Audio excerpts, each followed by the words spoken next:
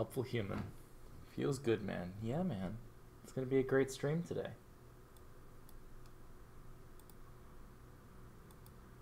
Listen, I'm ready for this. I think we're going to have a lot of fun. Is it E time? You absolutely know it's E time.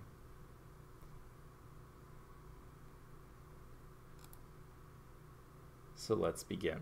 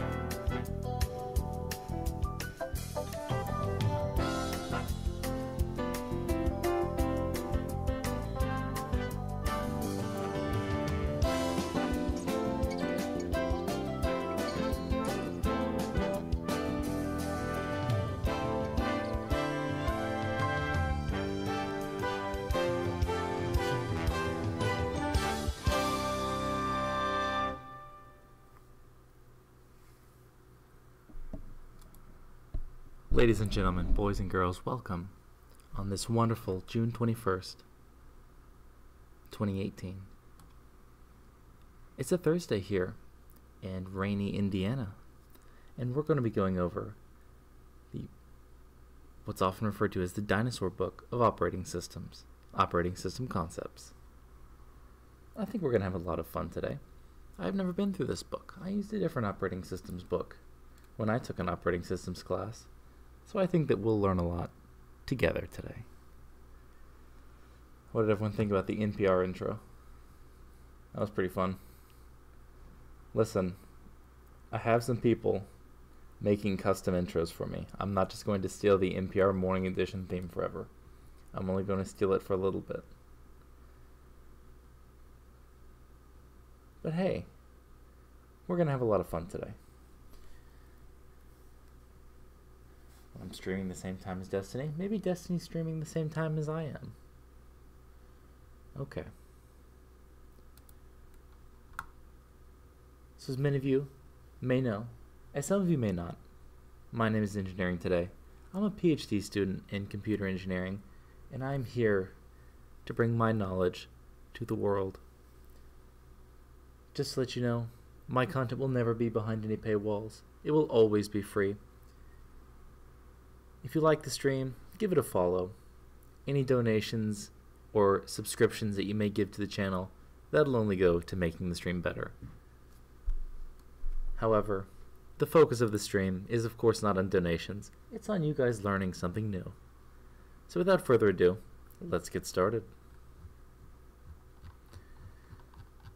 The Dinosaur Book on Operating Systems.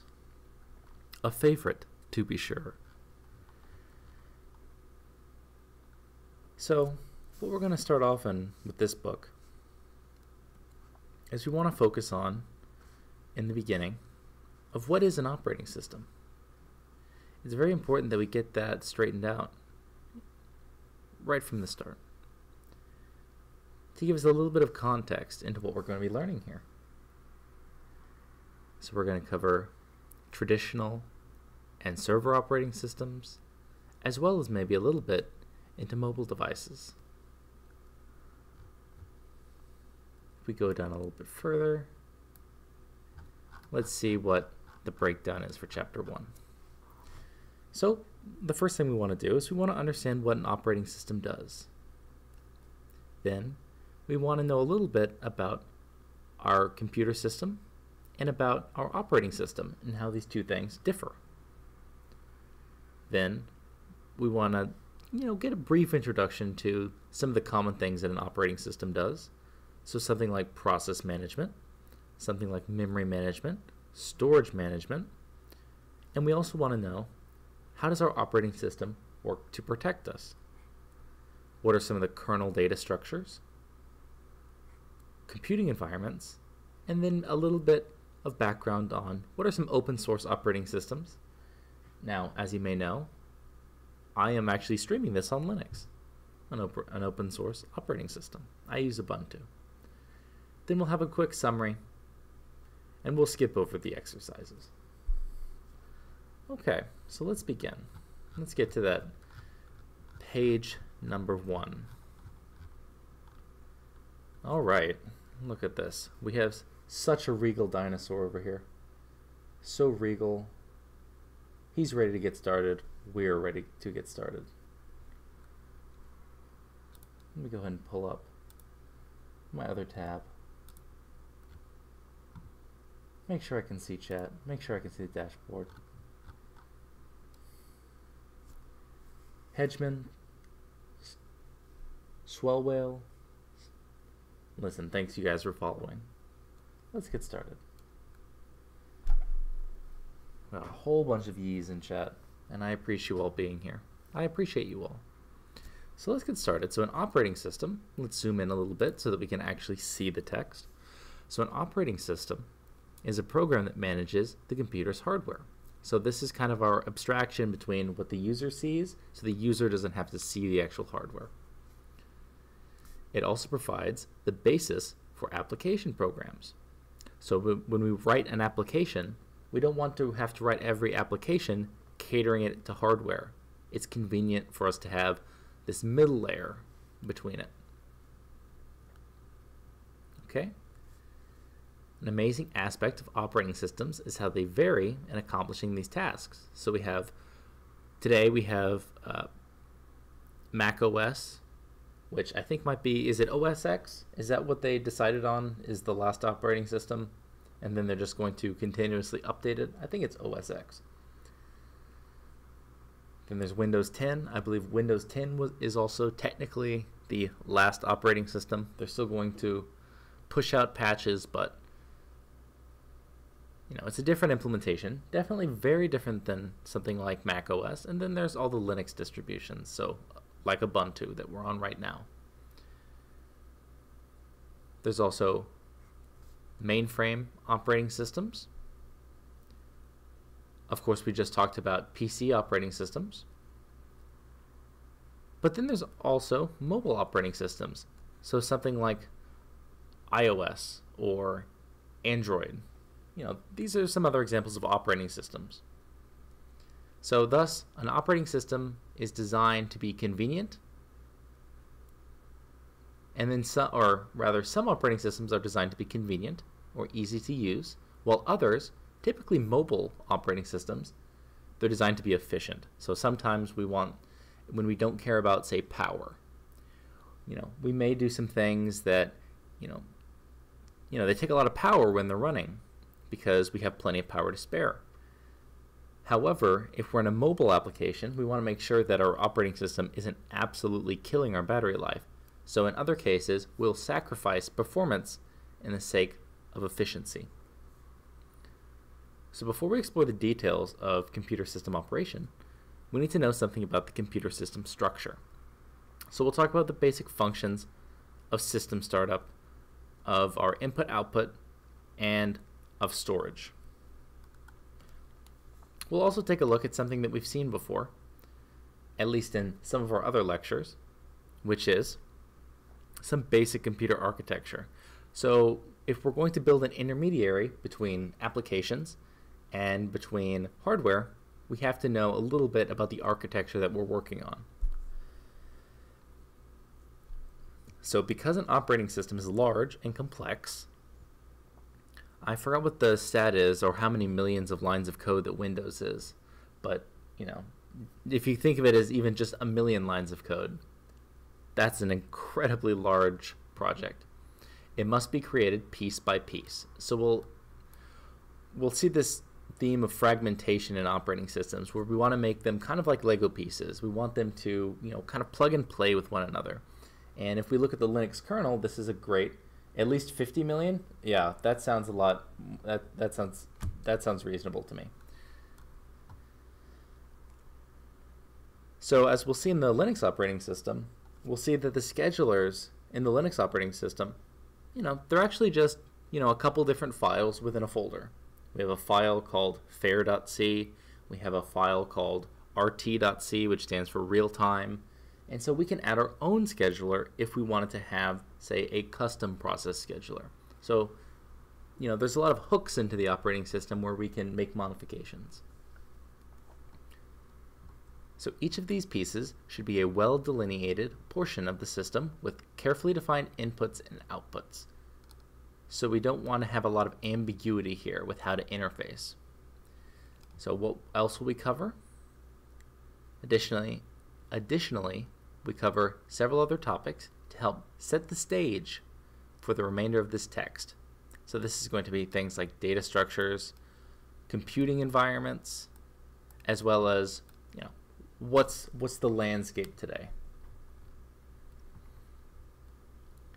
So here we have, our most basic abstract view of components of a computing system. So of course at the bottom we have our physical hardware.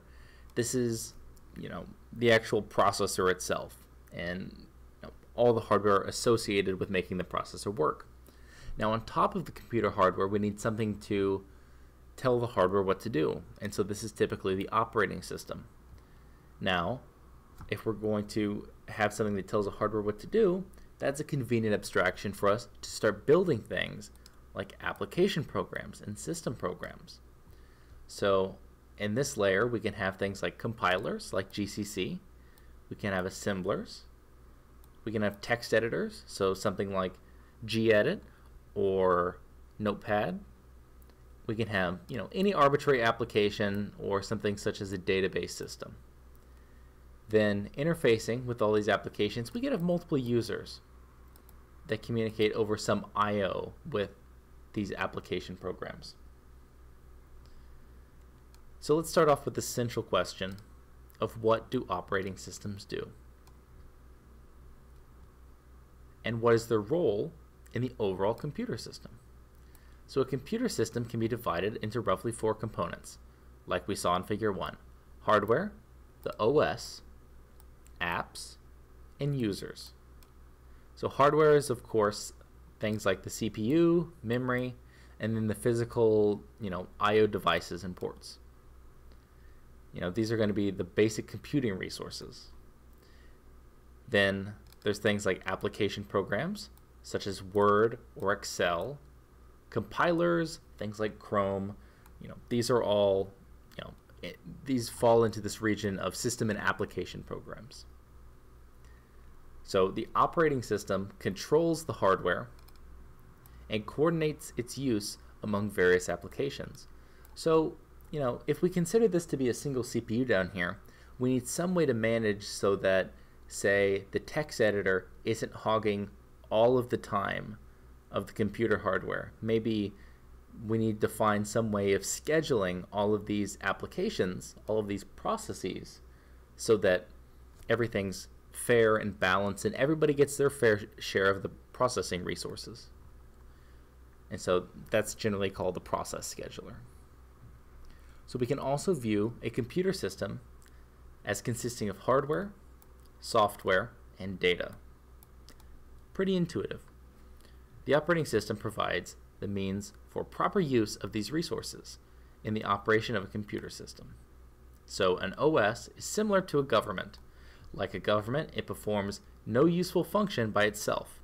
It simply provides an environment within which other programs can do useful work. So they're basically trying to impress upon you the idea that an operating system more or less is just a framework. So what do we see from the user side? So the user view. So the user view of the computer varies according to the interface. So most computer users typically sit in front of a monitor, keyboard, mouse, and maybe the physical PC itself. So such a system is designed for a single user to monopolize the resources. Generally, if we have our own PC in our house, that PC is designed so that if I'm sitting at it working, somebody else isn't coming in from some other connection to a network and taking my resources. So its goal is to maximize the work or play that the user is performing. However, we also want to note that because this is generally for the general public, a key point is ease of use, with some attention paid to performance. So we want it to perform well, but most of all, we want it to be easy to use. And here, we really don't care about resource utilization. This is something that's, far off in the back of our minds. And so when we're talking about resource utilization, this means that, we don't care if we're not using 100% of the processor at all given times. All that matters is that it's easy to use and that it's fast enough when we need it to be fast, but not that we're using all of our resources. So in other cases, say a terminal connected to a mainframe or a mini computer. So this is when we're talking about, more distributed server type environments or a server with many users connected to it. We have other users accessing the same computer through other terminals. So everyone's sharing resources. They may be exchanging information. They may not be. If we think about something like the Amazon Cloud or Amazon EC2, which is their elastic compute cloud. So if we think about something like that, we don't want users to share resources. So in that case, we want to split the resources, but we want those resources to be fairly isolated. The operating system, in such cases, is designed to maximize utilization. So if we are splitting our resources, say, 4 ways, we want to make sure that everybody is using all of their available resources. That way, everyone, even though that they have, say, a decreased number of cores or a decreased access to, the shared caches, we want to make sure that they're using all of the resources that they have remaining at any given time. Because, end of the day, the user doesn't want to have to, say, get 10 VMs to do something that they could do on maybe 8 VMs or 6 VMs.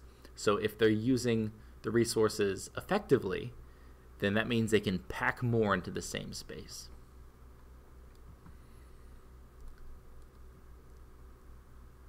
Still, in other cases, users sit at workstations connected to networks of other workstations and servers.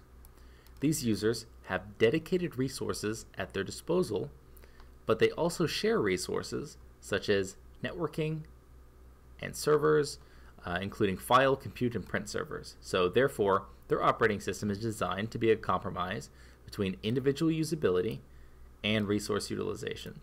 So if we're having physical access to these shared resources, of course one of our primary concerns has to be the person sitting in front of the computer has to be able to use it effectively, so usability.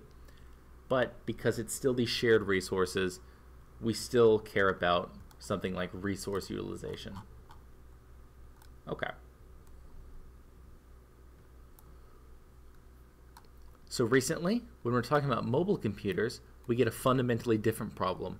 When we're talking about mobile computers, we really care about efficiency. And so this is generally in terms of power. So quite often, mobile computers are connected to networks through cellular or wireless technologies. So, we can kind of see, like, I know Apple caught a lot of flack for their iPad commercial where they had some kid laying down in her backyard and she's on an iPad and some neighbor looks over the fence and says, "Oh, what kind of computer is that?" And she goes, "What's a computer?" Now, some people made fun of it, but there's some validity to it. So many people nowadays, they don't need a PC at their home. They may not even need a laptop at their home. Say if you work in the service industry and maybe your consumption of media is limited to, maybe you're mainly on social media. You do Facebook, Instagram, Twitter. Maybe you watch some videos on YouTube. You don't actually need a PC. So we see this huge jump in mobile computing as being, the primary compute resources for a lot of families nowadays. No? No what? Do you not like the trend, or? You disagree with the trend. You need a PC for heating? Listen, I've gotten through plenty of winters with having the PC basically heat my room for me. I don't have a PC anymore. I just have a laptop, but... He was talking about the commercial? Yeah. A lot of people didn't like that commercial. I thought the commercial was fine. You know? I get what they were trying to say. Okay. Maybe one day we'll be a big old Twitch streamer and we'll get a streaming PC of our own so I don't have to wait until everybody's out of my lab and then use my lab computer. But hey, I like to teach. I'm happy we're here. Okay, so let's continue on. So the user interface for mobile computers is generally a touchscreen, of course.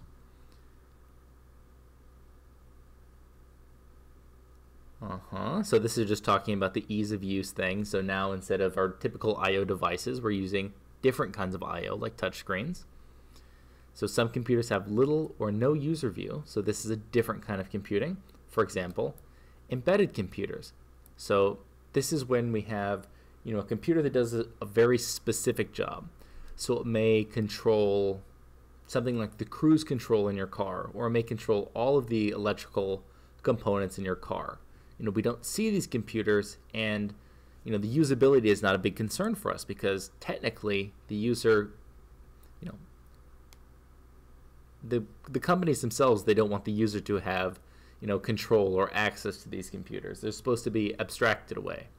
That maybe only the dealer that has the special hook-in can actually use these onboard computers.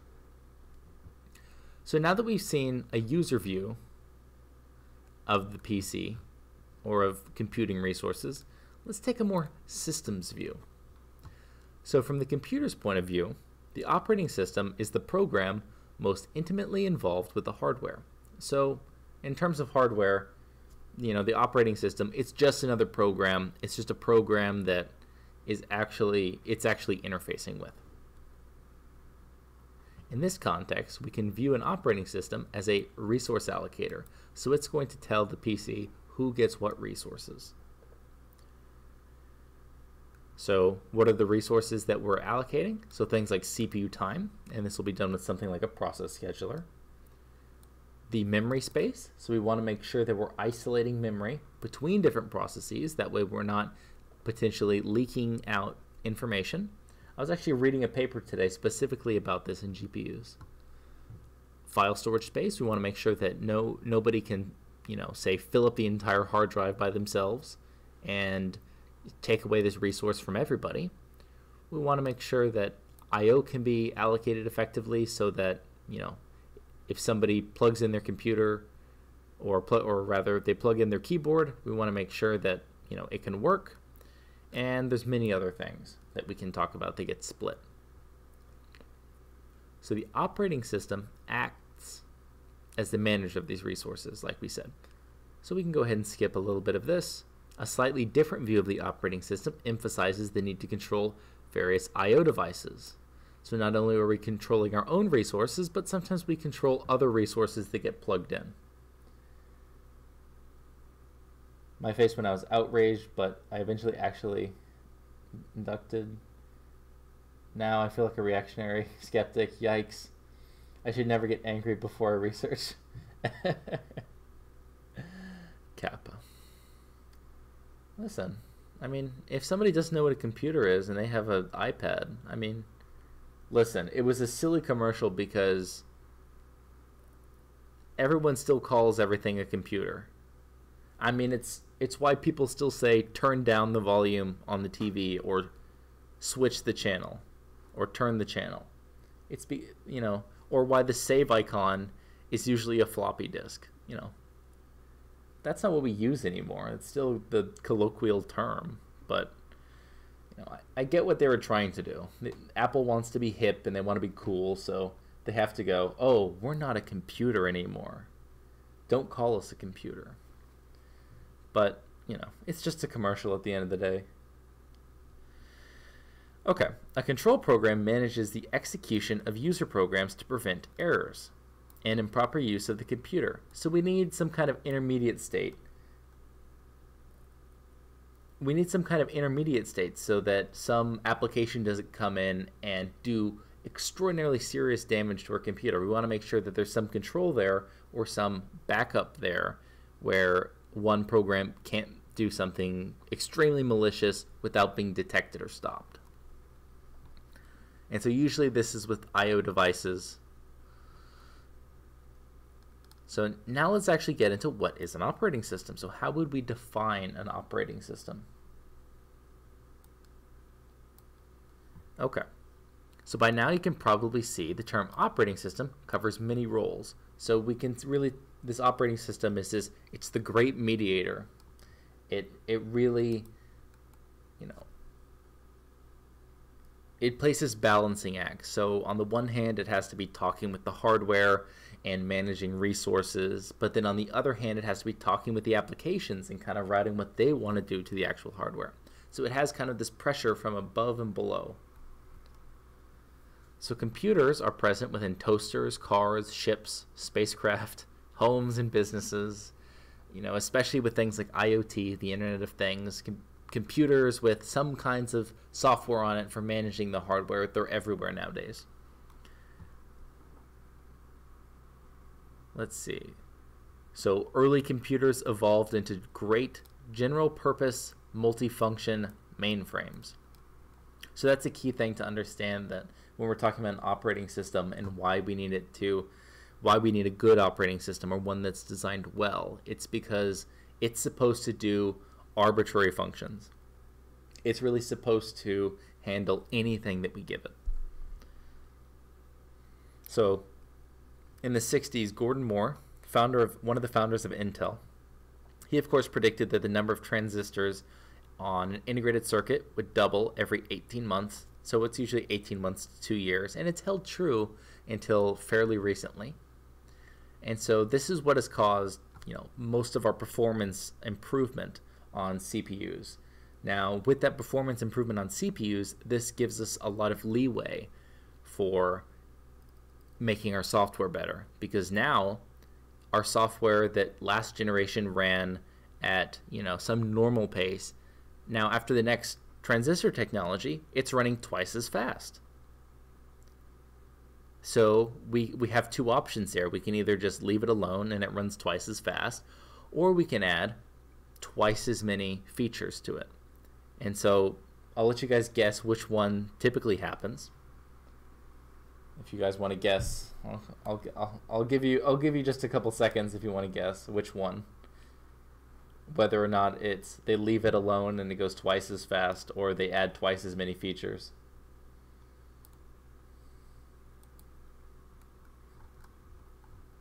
So the answer is they always add twice as many features.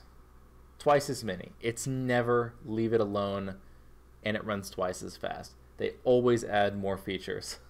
If you ever wonder why, I think the Windows Server Core or a Windows Server like 2012 operating system is 35 gigs or something, or some ridiculous size, that's why. They just add more features. But that's not the only reason why Windows is so big. Windows is so big also because they never get rid of anything. It's constant legacy support. Okay. So then how can we define what an operating system is? So in general, there's no completely adequate definition. So we have to kind of piece something together as we see fit. Operating systems exist because they offer a reasonable way to solve the problem of creating a computing system. So they're a means to an end. The fundamental goal of a computer system is to execute user programs and to make solving problems easier. So when we're talking about a computing system, it does two things. It executes programs, usually arbitrary programs, and it makes solving them easier than if we were to do it by hand or some other means. And so the hardware itself is constructed towards this goal. We'll see if you come to the architecture class that I do on Mondays, we'll see this is a very key trend. All the architectures we do aim to make it easier to program the computer At the same time, though, making everything run faster. So it's this idea of programmability plus performance that we want. Since bare hardware alone is not particularly easy to use, application programs are developed. And so the operating system was hence developed so that you don't have to look at the hardware. And that's something that we have talked about. So let's see. So we're going to talk about what a kernel is. So a more common definition, and one that we will usually follow, is that the operating system is the one program running at all times on the computer. And so generally we call this a kernel. So if someone ever says they're a kernel developer, generally they're talking about the Linux kernel, and this is kind of the loose definition that we talk about. So with the kernel, there are two types of programs. There are the system programs associated with the OS, but not necessarily part of the kernel. And then there's also application programs, which include all programs not associated with the operation of the system.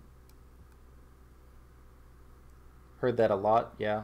Oh, like kernel programmers? Does the part of the kernel that is responsible for booting need to be written in assembly?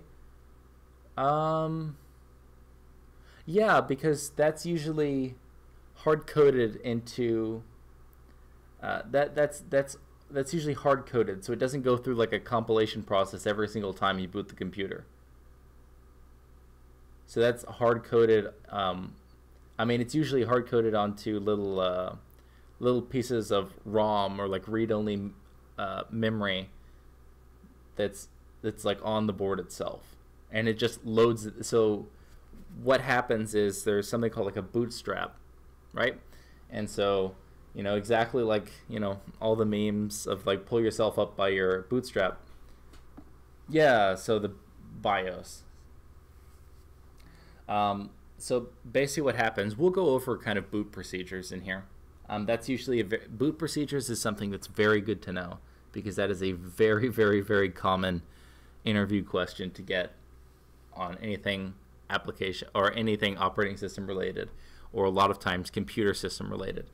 But basically what you need to know is that there's a little bit of code that's responsible for bootstrapping, which basically means pulling up the rest of the code. And so you have this tiny little bit of flash that holds this code so it can get the rest of the code from memory.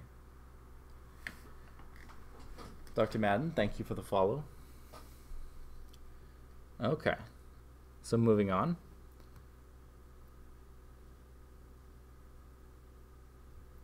The matter of what constitutes an operating system became increasingly important as personal computers became widespread and operating systems grew increasingly sophisticated. So, you know, operating systems are only getting more and more complicated.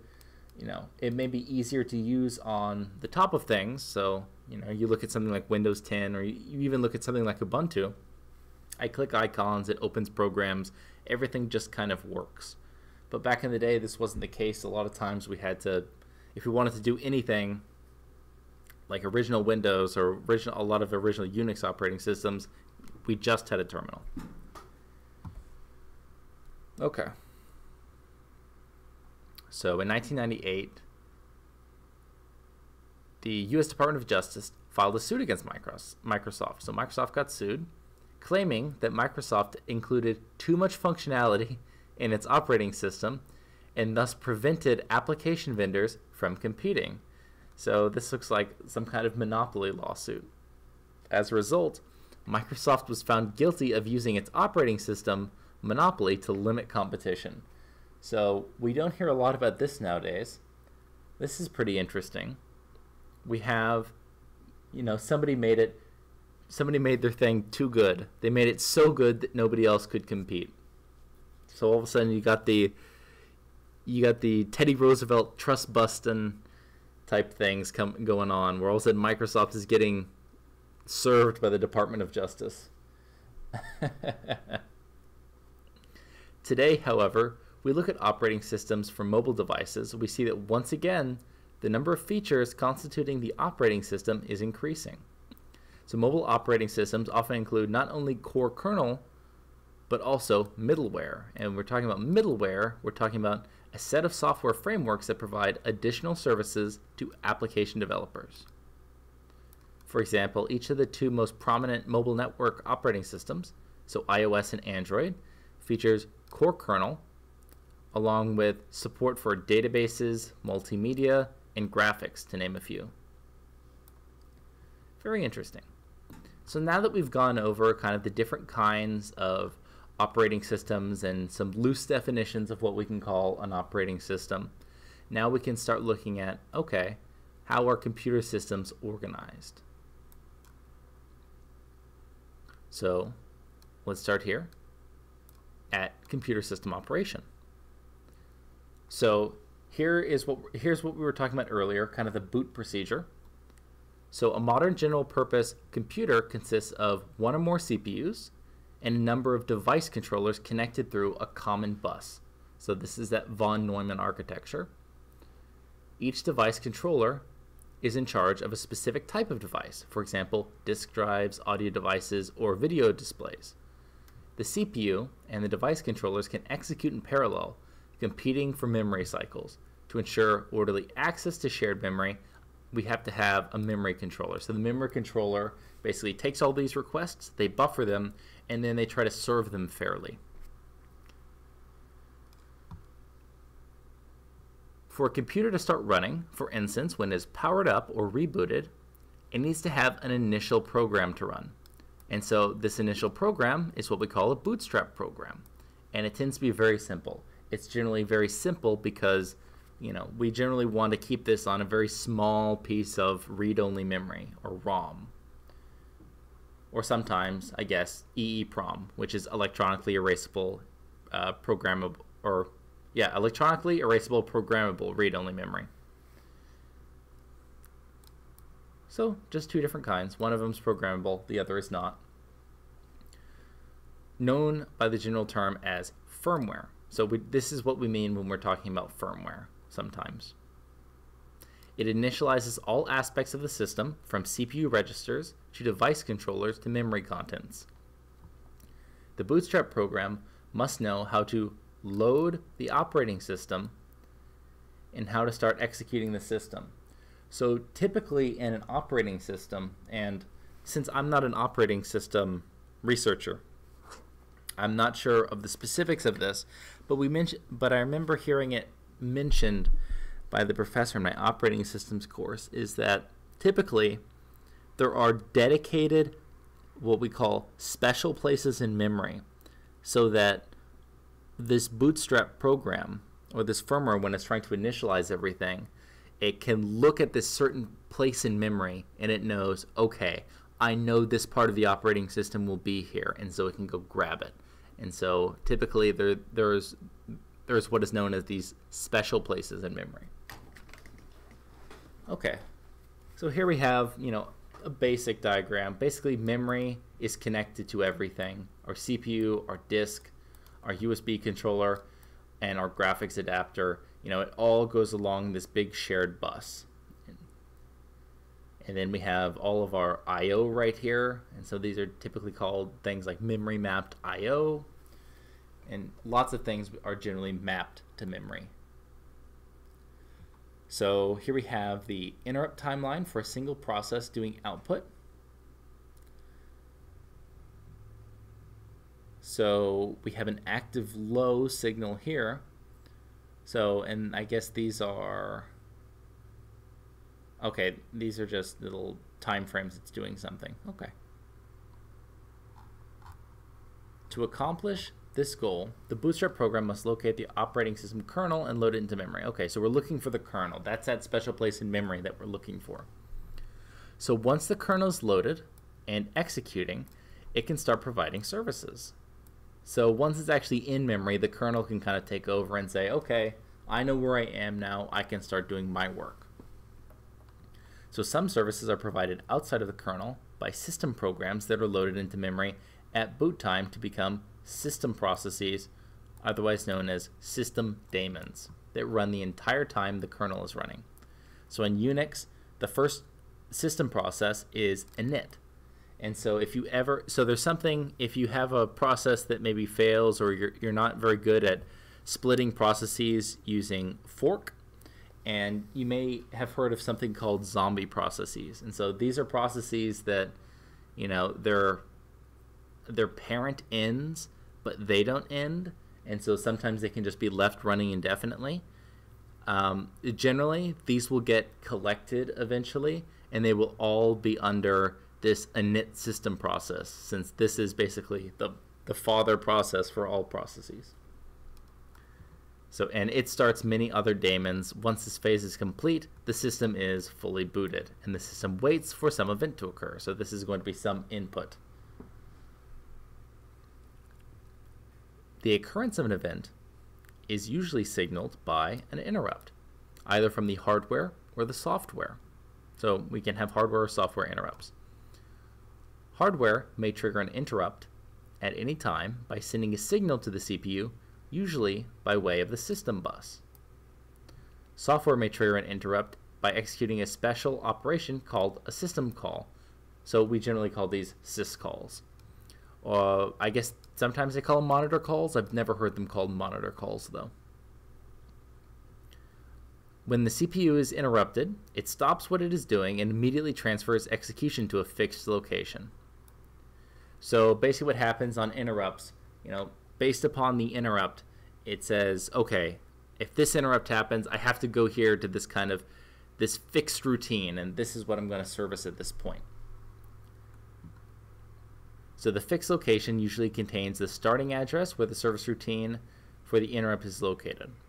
The interrupt service routine executes, so the ISR executes, and when it completes, the CPU resumes the interrupted computation. So basically, there's a return, there's some kind of jump to the original position. So the address where we stopped to where we got interrupted, that gets saved when we jump to this this interrupt service routine. So interrupts are an important part of a computer architecture. Very important. Each computer design has its own interrupt mechanism, but several functions are common. So what's common to all of these? So this idea of transferring control to the appropriate interrupt service routine. So every single interrupt handler will have a way of this transfer of control. So one method for doing this would be to use some generic routine and then to examine the information. And then we call a specific handler depending on what that is. So this basically says that whenever there's an interrupt, we go to some generic handler. Then from that handler, we look at the information about the interrupt, and then we call the specific handler that says, oh, this is interrupt type A. This is interrupt type B. So since only a predefined number of interrupts are possible, a table of pointers to interrupt routines can be used instead to provide the necessary speed. So basically, we fix the number of interrupts that we can possibly have. We know that there can't be any more than these. And so when an interrupt happens, it goes to this very specific location. And so it's held by some pointer. So generally, the table of pointers is stored in low memory, the first 100 or so locations. So this is this idea of having special places in memory. So we have special places in memory that have a fixed meaning. So these locations hold the addresses to interrupt. Okay, and we call this collection of these pointers, or this array, the interrupt vector. Okay. So this is something that we've seen in, I think, every other course we've gone over. And this is basically just how information is stored using bits and bytes and words, and then typical things that we look at size-wise, such as megabyte, kilobyte. Does low memory behave differently from high memory, or is it just a place? Nope, it's just a place in memory. It's just a fixed place in memory. So the interrupt vector will not be used in memory. That's something that's that would be out of bounds, right? So typically the way it looks is there's like a little bit of padding. So you have your low memory, or I think you even have a little buffer at the very bottom of low memory. so of the address range. So you have a little bit of a pad at the bottom, you have your interrupt vector, and then just above your interrupt vector you have another little pad, and then you have, say, your regular memory that you can access. Now, what happens is if you try to access something that's below some certain range and say regular memory, not this low memory region with the interrupt vector, you're probably going to get an error, and that's protected because it has this little buffer there. It has this little region that doesn't do anything, a little region of memory that's basically wasted, but it's wasted for a purpose. And we'll go into this when we go into the memory part of operating systems. So the interrupt architecture must also save the address of the interrupted instruction. So that's what I said earlier. Once we have an interrupt, we need to make sure that we have the address to go back to where we came from. More recent architectures store the return address on the system stack. Okay. If the interrupt routine needs to modify the processor state, so for instance by modifying register values, it must explicitly save the current state. So this is something that we generally call like checkpointing, and then restore that state before returning. So oftentimes when we have to talk about saving and restoring state, another word for that is generally precise exceptions, or something like precise state. So we know precisely what the state looked like before we did something, and so that's our checkpoint to go back to. Okay, let's talk about storage structure.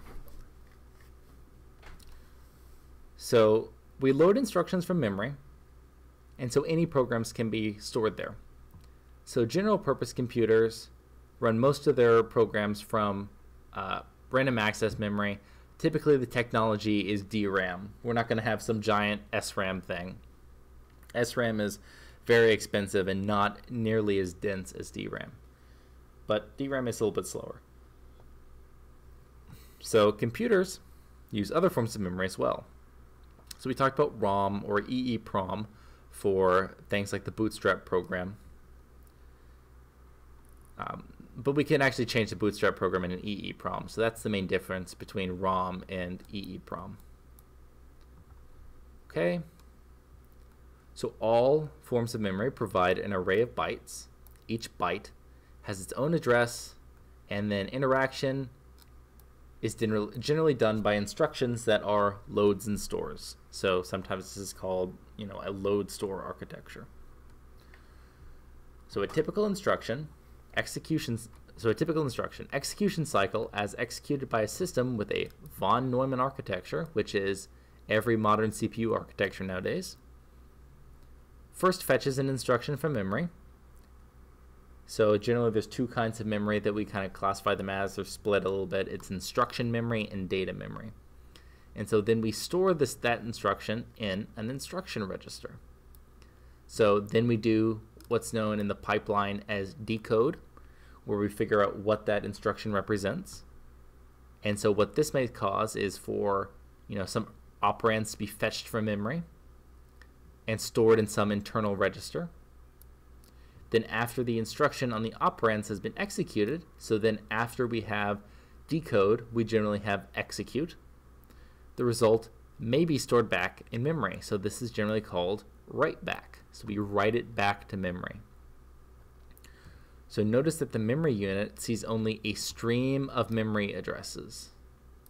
It does not know how they are generated by the instruction counter, indexing, indirection, literal addresses, or some other means. So basically we take the memory system and we say, you just stay over here, we'll give you the correct looking information, you just do your job and get us the values.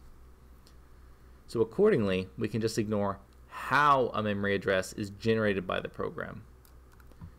We are interested only in the sequence of memory addresses generated by the running program. Ideally, we want the programs and data to reside in main memory permanently. But however, this are usually not possible for the following two reasons.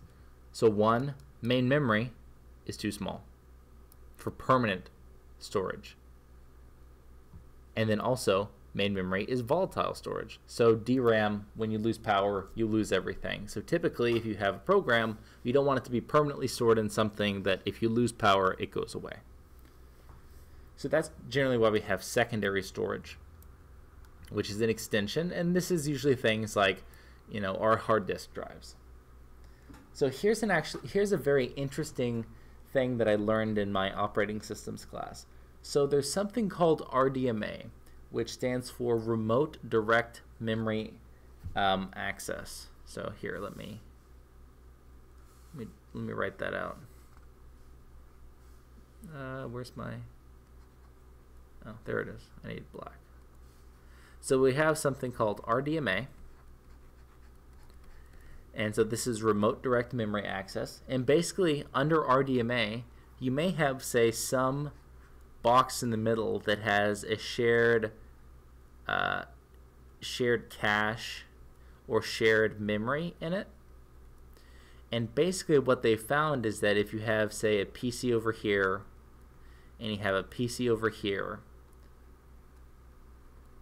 and you had them connected over RDMA to this shared memory, it's actually faster for the PCs to access this shared memory than it is to go to their own internal hard disk drive. So it's actually faster for them to go to another machine, look it up in the RAM, and then, so if we draw the kind of path, it's faster for them to go this way, get the data out, send it back across here than it is to go to your own disk drive. This is actually faster, and I found that to be pretty amazing. And not just faster, it's orders of magnitude faster. Disk drives are so incredibly slow.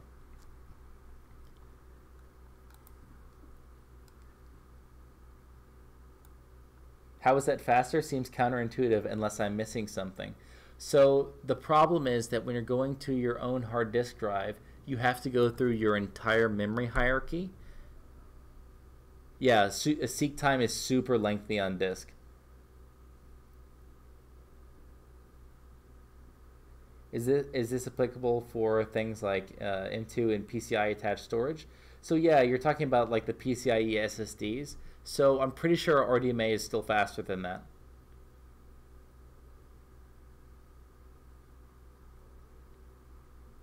Because, you know, no matter what, doing something in memory is always going to be faster than having to fetch it from disk. Because if you're fetching it from disk, you're still having to go over the PCIe bus. So it's a lot. So over the PCIe bus is of course a lot faster than going over SATA to your spinning disk drive that has to seek the location. That's of course going to be a lot faster. However, you know, if we think about the connection speeds that we can get with fiber optic connections, right? Fiber optic connections are going at the speed of light. Speed of light's pretty darn quick.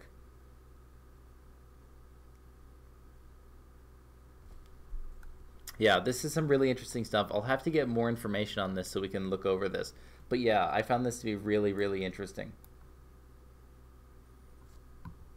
And so that's one thing we'll learn in this when we go through this book. We'll get an idea of how we can classify, you know, if we talk about how long does it take to get data from an L1 cache if we hit, or how about from the L2 cache if we hit. Okay, how about from main memory if we didn't hit in our caches? Okay, and if we didn't hit in anything, what's the order of magnitude of clock cycles to go fetch it from disk? So we'll get a rough idea of that. And then, you know, regular PC numbers that we typically look at when we're looking at spec sheets, they'll start to make a little more sense, and we can compare them a little more fairly now. The key idea when we're always talking about memory is we want to hit in the cache. We want to hit in the cache above all else. And then if not the cache, at worst we want to be hitting in memory. Okay. So most programs, system and application, are stored on disk until they're loaded into memory. And then many programs then use the disk as both the source and destination of their processing. So the proper management of disk storage is central importance to the computer system. So we'll go over that in Chapter 10. In a large sense, however, the storage structure that we have described consists of registers, main memory, and magnetic disks. Is only one of many possible storage systems. So we can include caches in this hierarchy. We can include, additional things like CD-ROM or magnetic tapes, which are so incredibly slow. Each storage system provides the basic functions of storing a datum and holding that datum until it is retrieved at a later time. The main difference among the varied storage systems lie in the speed, cost, size, and volatility. And so that's where we generally get this idea of the memory hierarchy. So the memory hierarchy, it's generally, when we talk about it, oops, that's a bad line. It's generally this triangle where down here at the bottom we have things like disk. Then we may have things like main memory. Then we have our caches, say L1, L2. This will be DRAM. And then here at the bottom is disk.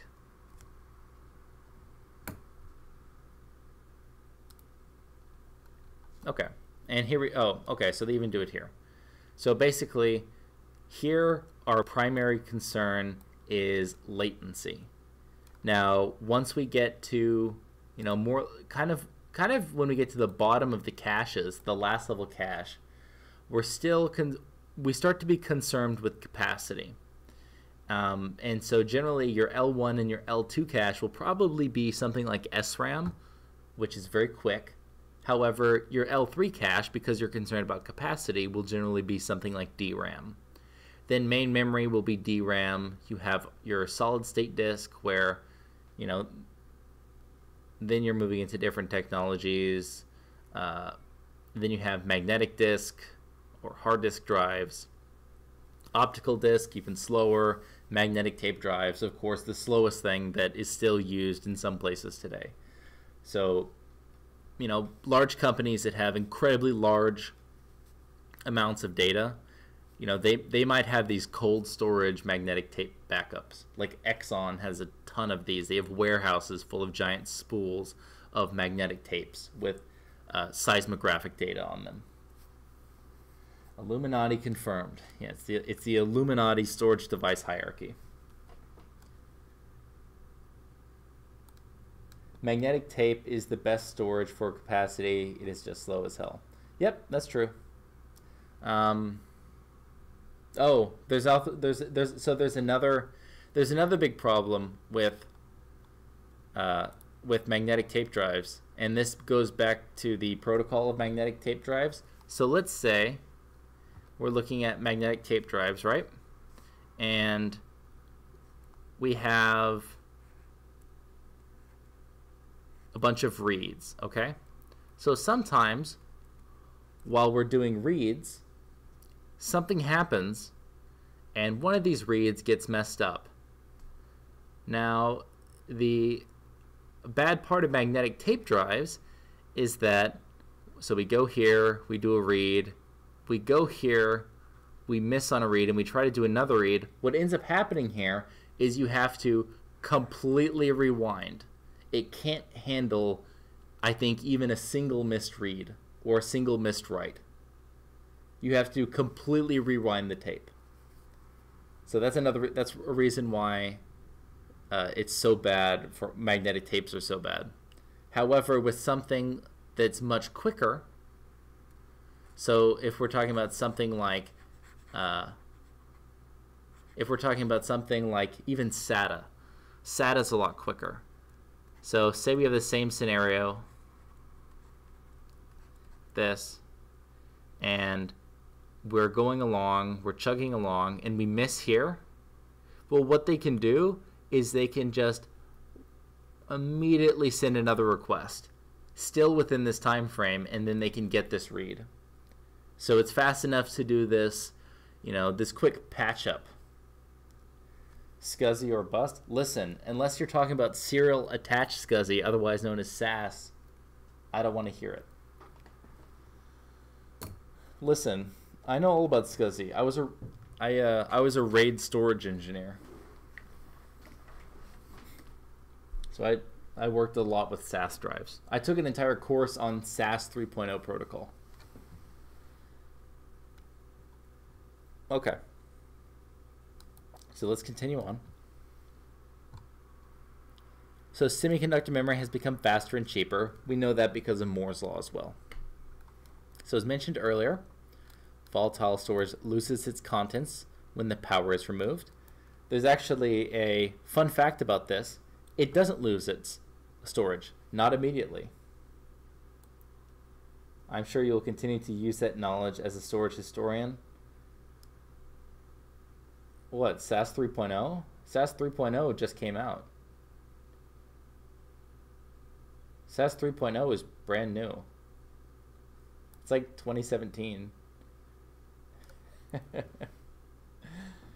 Oh, SCSI. I mean, technically SAS is built on SCSI, so a lot of SCSI protocol things are still in SAS. Okay, we're moving on though. So, yeah, volatile storage loses contents when power is removed. And so we need to make sure that we write things to non-volatile storage for safekeeping so we don't lose our information. Then, of course, we have solid-state disks. So solid-state disk stores data in a large DRAM array during normal operation, but there's also a hidden magnetic hard disk and a battery for backup power. Okay.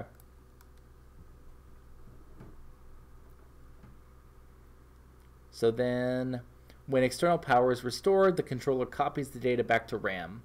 Another form of solid-state disk is flash memory, which is popular in cameras such as PDAs, in robots, and for storage for general-purpose computers, so like flash drives. Flash drives use, of course, flash memory. That's where the flash comes from. But it doesn't need any power to retain its contents. And then another form of non-volatile storage is NVRAM, in which DRAM with a battery power backup. This memory can be as fast as DRAM and is non-volatile. And then the most recent type thing in this kind of field is, or at least on the consumer market, is NVMe, which is non-volatile memory. And it's pretty similar to this idea of NVRAM. But I think the idea behind it is that it's 3D stacked. So like Intel Crosspoint that was developed by Micron. That's an example of NVMe. So let's see. So typically when we're talking about the memory system, we need to just keep in mind it's a balancing act. I just looked up SAS4, almost 24 gigabit. Yep, listen. Yeah, it's SAS4 is weird. SAS4, they did a lot of weird things. They switched their encoding protocol as well. They used to have 8B, 10B for some reason, which was confusing to why they did that. And then, so PCIe uses 128, 130 encoding, but for some reason, SAS4 decided to go with 128, 150 encoding. Don't ask me why. It's nobody knows. But let's move on to the I/O structure. So, a general purpose, so we have multiple device controllers in here. We have things like SCSI system interface controllers. Typically, operating systems have a device driver for each controller. So this is a way to control these controllers is through a device driver. And so that's basically what a driver does. This device driver understands the device controller and provides the rest of an operating system with a uniform interface to this system. To start an I/O operation, the device driver loads the appropriate registers within the device controller. So then the controller examines the registers and then it sees what action to take. So then the controller starts the transfer of data to its local buffer. Once the transfer of data is complete, the device controller informs the driver via an interrupt that it has finished its operation. So then this is returned to the operating system. and then it could be returning data or a pointer to data if the operation was a read. So basically this is saying that, you know, we have these systems in place where we have some controller that's doing some setup on the device side. The device is, say, crunching on some data. It does a return. The driver interprets that as an interrupt. The interrupt goes to the operating system and says, hey, here's the data, or hey, here's the pointer to the data.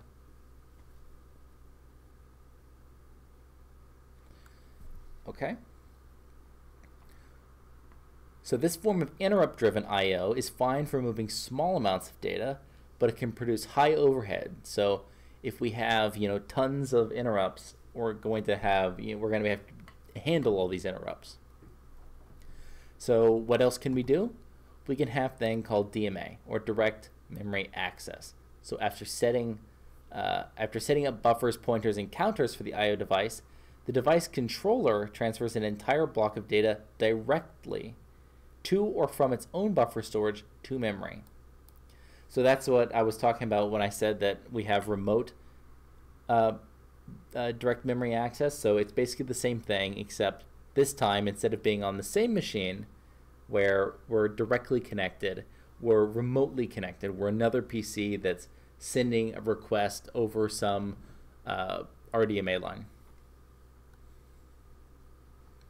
Only one interrupt is generated per block to tell the device driver that the operation has completed, rather than one interrupt per byte generated. So if we're transmitting a lot of data, this is much better because we're not generating one interrupt per byte. Okay, so now we can get into some computer architecture, so more of my interests. So here we have a modern computer system, a very abstracted away modern computer system. So of course we have our CPU with n amount of cores, and then within these cores we have different threads of execution. Of course, between the memory and the core we have caches to try to hold reusable contents of memory, you know, that can be accessed very quickly. As long as the working set fits in the cache.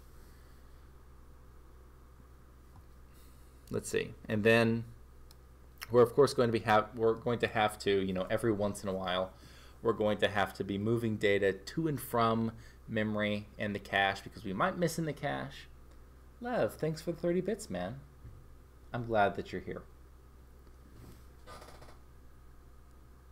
Okay.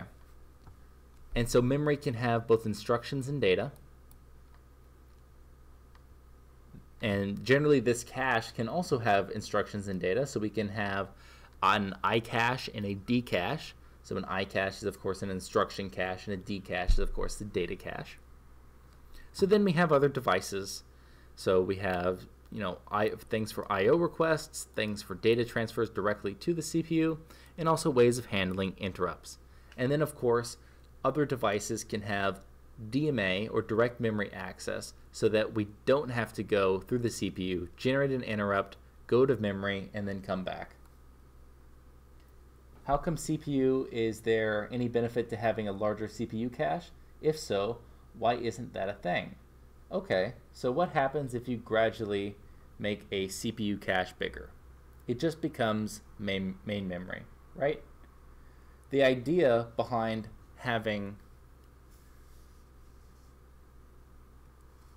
a cache at all is that it's faster. The idea is, okay,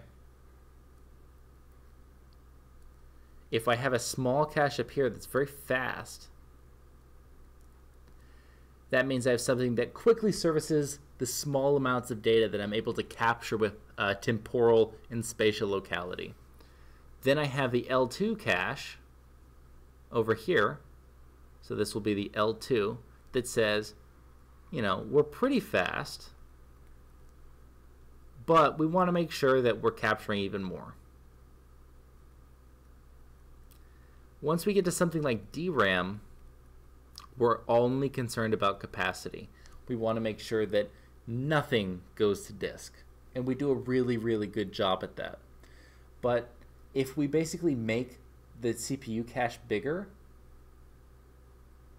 that means that we're basically making it slower. So we're losing this advantage of having these small, fast memory structures at the top of this pyramid. We basically turn the pyramid into just a block. So we basically make it so that no one has an advantage. It's all uniform. And typically we want things that are latency sensitive. CPUs are latency optimized processors. And so this idea of having, these larger caches that are more like memory, this goes completely against that idea.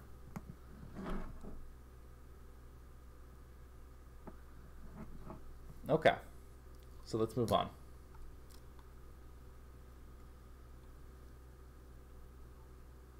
And we also like spending fewer than 10K plus on CPUs. Well, I mean, so Cowturd, that's an interesting question. So if we're going to make the caches bigger, we're probably not going to make them out of SRAM. They're just going to be out of DRAM, right? Because we could not afford to make them out of SRAM. If we were to make giant structures out of SRAM, it would be far too costly. So in that case, we would have to make them out of DRAM. But then we run into all other problems as well, just with power. Okay. So single processor system. So the single core CPU. So until recently, most computer systems weren't used on a single processor. This is a little old now. True, but it all goes back to the expectation of users. Most people wouldn't need a very big cache anyway, right? Yeah, of course. So we of course don't need a very big cache. So the caches to only help us when we actually have locality. If we're doing something like streaming data, generally the prefetcher can help us out there anyway. So we're not relying on the caches themselves anyway at that point. What about supercomputers? What about supercomputers? Anything in particular about supercomputers? I mean, supercomputers are also latency sensitive things. They're slightly more throughput optimized, but CPUs themselves are highly latency optimized.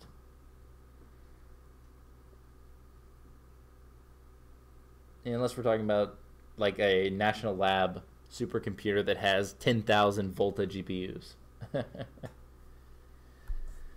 Which I think Oak Ridge has a supercomputer with 10,000 Volta GPUs. Or I don't think I'm overestimating that. I think they released something that said they had 10,000. Okay. So let's continue on. So we'll just go ahead and skip over the single cycle processors because this is so far away from what modern CPUs are now that there's no point even considering it anymore. We can just kind of ignore this. One of the things that I want to kind of bring my opinion in on is with every generation and with every new technology, these books keep getting written and they keep getting bigger and bigger, and it keeps going, okay, well, now we have to learn about single cycle processors, and then we have to learn about multiprocessor systems. It's of my opinion that this is not a sustainable form of education, because it's going to get to the point where the amount of prerequisite knowledge that you have to learn is going to take up all of your time, and that it will be so hard to get to what is modern because you're so focused on what was done in the past. So I think a lot of times we can understand that there used to be single processor systems. They were more simple. They had a single core. Okay, so what does it look like when we have multiple cores? Welcome to math. Feels good, man. Listen, that's one of the things that I'm jealous of with math is these like layers of abstraction. In engineering, so often they don't do these layers of abstraction. Old professors think that you need to teach every single thing that they learned. It makes me sad. But okay. But it's okay because I have control over that here. And I'm not going to be one of those old crusty professors that makes you learn every single thing. Like, why do they still have you learn how to blink an LED with like a microcontroller in an electrical engineering class? What a waste of time. What a waste of time. That is absolutely pointless. Okay, so let's get into this. So within the past several years, multiprocessor systems, also known as parallel systems or multi-core systems, have begun to dominate the landscape of computing. Such systems have two or more processors in close communication, sharing the computer bus and sometimes the clock, memory, and peripheral devices. So we have massively shared resources now within one system.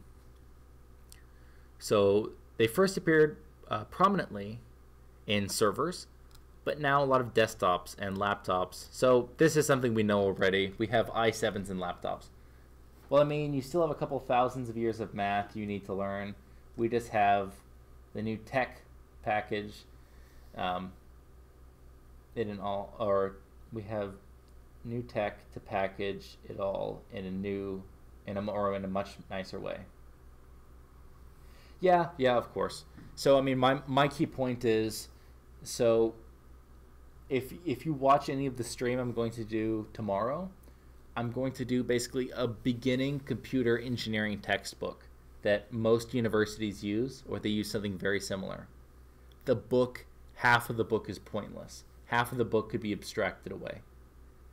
It's basically you do the things in these book to, get some understanding and some background, and then you will never use it after that. And I mean never. There's not a possibility in your future that you will ever even hear these terms later again. So like Karnaugh maps. You will never use a Karnaugh map ever again. I'm not sure for the people that do electromagnetics, but I'm also pretty sure that you never have to hand do a Smith chart ever again after an electromagnetics class. Yeah, K-maps. K-maps are something that they're not that difficult. They can be time consuming if you get like a 5-variable K-map. Listen, I've got nothing against K-maps. I've got nothing against them. I mean, I had fun when I did them too because it looks like you're doing something pretty cool.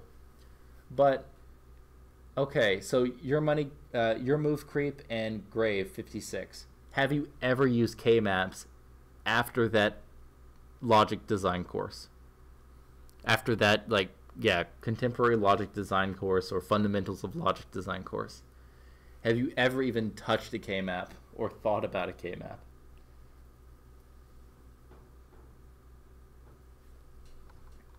So for people that don't understand what we're talking about ways of solving truth tables. Oh, you just finished the class? So we're talking about ways of solving truth tables to create circuits. And so we have these things called K-maps where we can make combinations of terms in order to reduce Boolean algebra.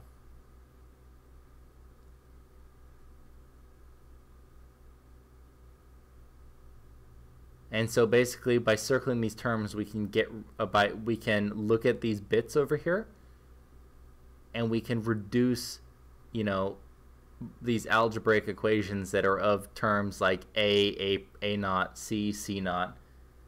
Yeah, this is very early computer engineering stuff. Helpful, human. CE is starting to sound more interesting than EE. Listen, man, they're both very interesting. I actually got my degree in electrical engineering. I'm just doing computer engineering as a PhD now.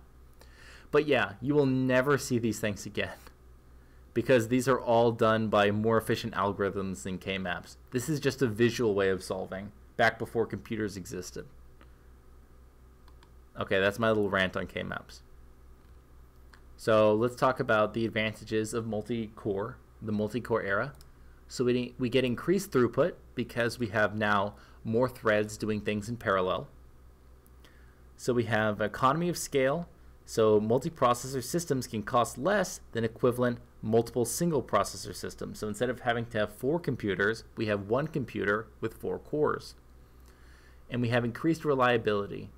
So in functions that can be distributed properly among several processors, then the failure of one processor will not halt the system. It will only slow it down. So we can reallocate the tasks being done to the remaining processors.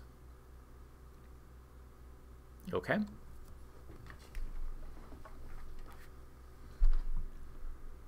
So this is something that we generally call graceful degradation, where something happens, but we get worse performance, but it doesn't completely kill us. It doesn't completely kill the system.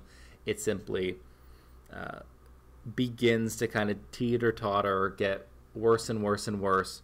And oftentimes we call these fault-tolerant systems, where we can actually prevent faults from happening with certain hardware or certain software systems in place, doing things, or even inside the protocols themselves, having error-correcting codes.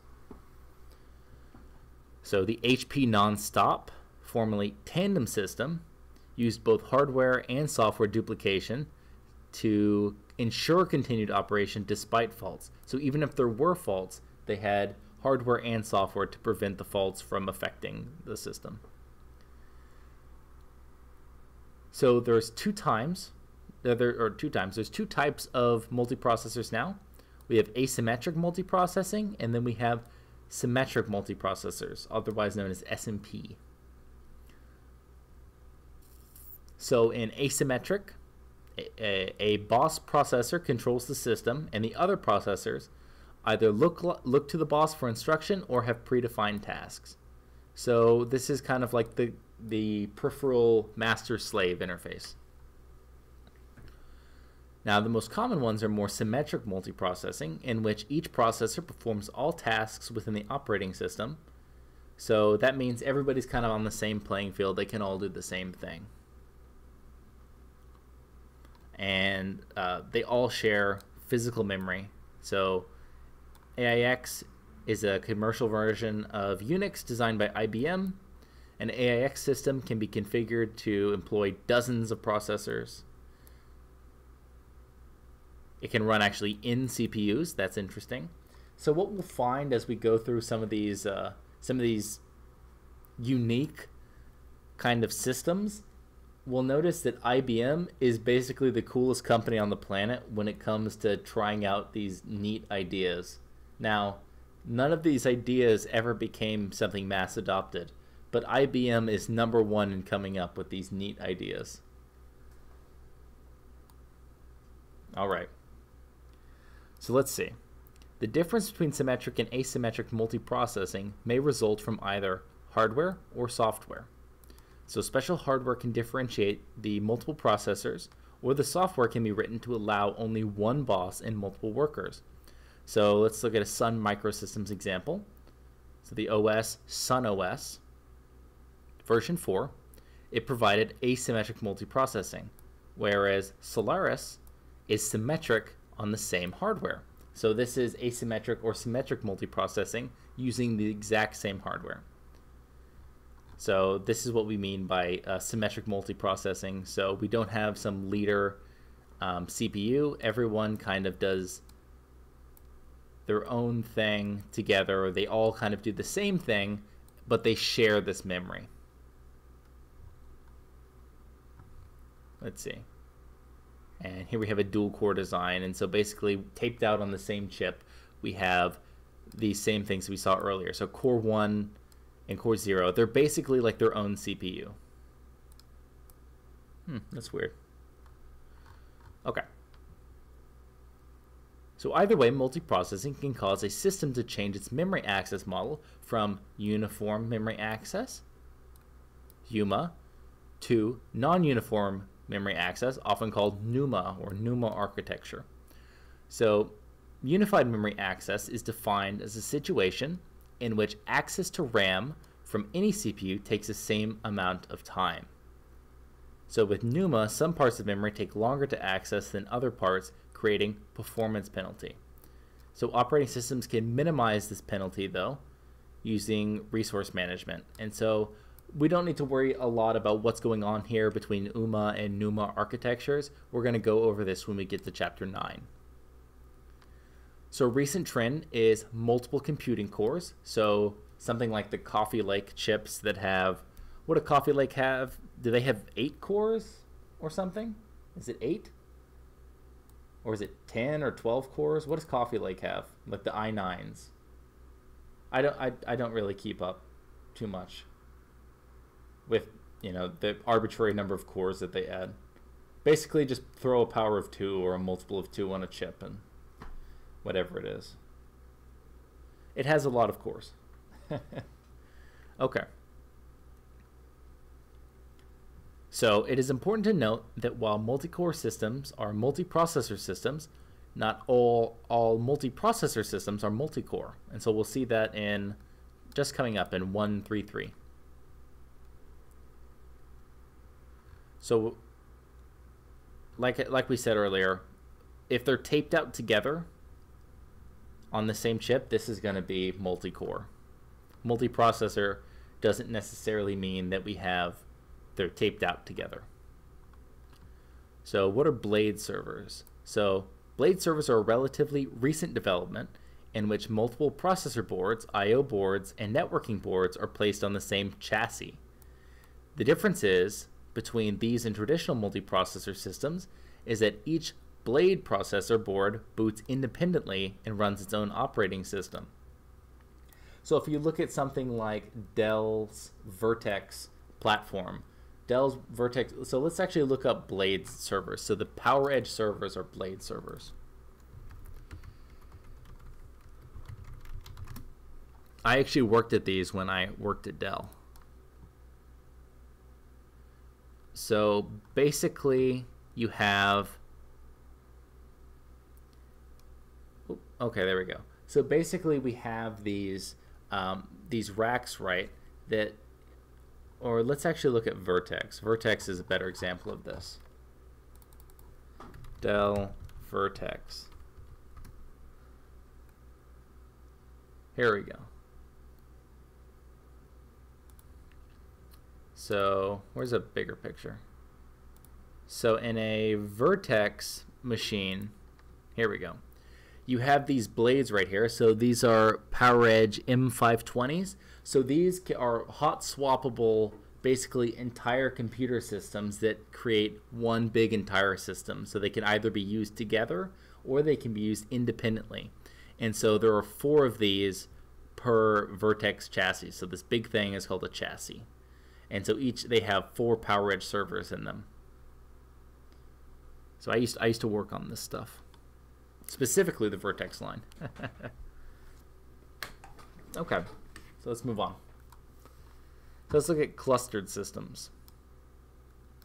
So another type of system is a clustered system, which gathers together multiple CPUs. So clustered systems are different from multiprocessor systems, as we talked about in 1.3.2, as that they are composed of 2 or more individual systems or nodes joined together. So when we have these hot swappable, basically little sliding trays that have CPUs on them, you know, they all kind of run their OS and do their own thing. However, if we want them to, we can tie them together and basically make some clustered system that is connected at the back end at some back plane, but, you know, all their hardware, their CPUs are kind of on their own motherboard. Or not kind of, they are on their own motherboard. So generally when we're doing clustering and we have all of these different isolated separate hardware, we're talking about things where it's high availability. Okay? So when we're talking about high availability, that means that we want a lot of redundancy. We want a high level of redundancy in the system so that it's not going to go down if there's a problem on, say, one of those server racks. So clustering can be structured asymmetrically or symmetrically. So in asymmetric mode, one machine is in hot standby mode. So this means that it can kind of jump in immediately. Hey, no one anime. Nice to see you. Thanks for following. So this is where we have one that's in standby, ready to take over if there's a failure. And then we have another way, which is symmetric clustering, where they're both running something and they can swap out for each other as needed. So generally when we're talking about all these things, we don't have to go into this too deeply. It's important in high performance computing because this provides us with another level of parallelization. Now we have two completely separated, isolated resources that have some amount of failover between them so that we can recover if one of them fails. And we can split our tasks between these two things. Okay.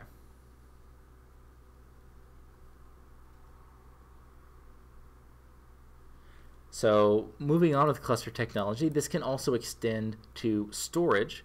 So we can have things called storage area networks, which we're going to talk about when we get to the storage section of the book, where we can have a giant pool of storage that we connect together.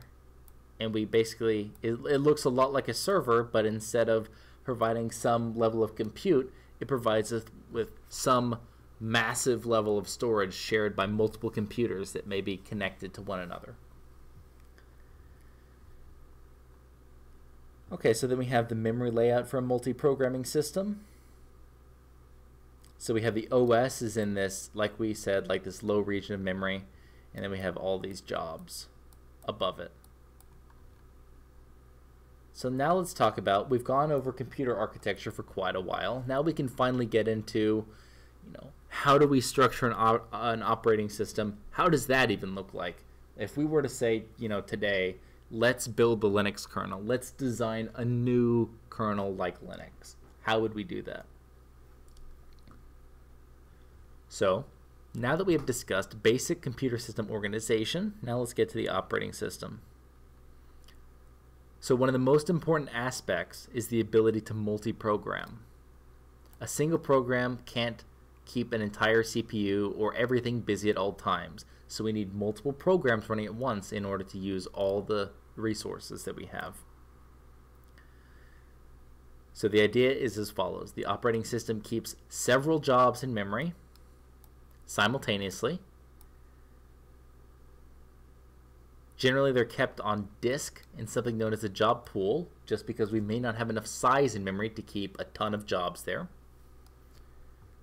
And the pool consists of all processes residing on disk awaiting allocation of main memory. So we have this entire pool, everyone's nicely waiting their turn so that they can come into memory and eventually be executed. And so like we said, the jobs in memory can be a subset of the jobs kept in the job pool. The operating system picks and begins to execute one of the jobs in memory. So this is basically saying that when we're going to execute something, we pick from that subset that's in the fast storage that's near the processor, not far away at the disk. So eventually, the job may have to wait for some task, such as an I/O operation, to complete. In a non-multi-program system, the CPO would sit idle. So this is basically saying that if we had a non-multi-programmed, we would do one job, nothing else would be going on in the system, we would be waiting. If, say, something like we had an I/O operation on that job, basically the CPU would be completely sitting idle. We'd be waiting for something to come back from an external device. Okay, and then we have this idea of switching to other jobs. So this application within Linux is called the Linux Process Scheduler, and it's something that's generally referred to as the Completely Fair Scheduler, or CFS. I'm not sure what Windows does. I would assume that they do something similar. Okay. So, multi-programming systems provide an environment in which the various system resources, like the CPU and all the other resources, like memory, are utilized effectively. But they do not provide for user interaction with the computer system. So, time sharing or multitasking is a logical extension of multi-programming. So if we have a time-sharing system, basically the CPU executes multiple jobs, switching between them at time intervals, so that the users can interact with each program while it's running. So this allows multiple things to appear like they're running at the same time, when really they're just getting these little time slices. So time sharing requires an interactive computer system, which provides direct communication between the user and the system. And so typically we need to tune this to the response time. And so if the user clicks on something, so if I click to, say, highlight something, I typically want it to respond very quickly, if not immediately. So a time-shared operating system allows many users to share the computer simultaneously. And so this same idea of, having processes and calling these things jobs, this is something we'll get into later and with CPU scheduling, and it looks like chapter 6, as well as in how we manage memory with this in 8 and 9.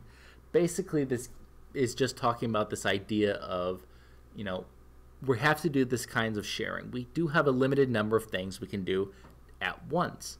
So how do we do multiple things and make it appear like they're done at once? And so typically what we do is we cycle through them in some fashion where we give everyone a fair shot at the resources, and then we can give feedback to the user in a time providing a certain quality of service, so QoS, that the user is still happy. So QoS is, we generally call these things QoS goals. So if we say that when we click on something, we want a response within 500 milliseconds, 500 milliseconds will be our QoS goal. Okay. So in time-sharing systems, what do we also have? We do things like swapping, where we're swapping things in and out of main memory to disk.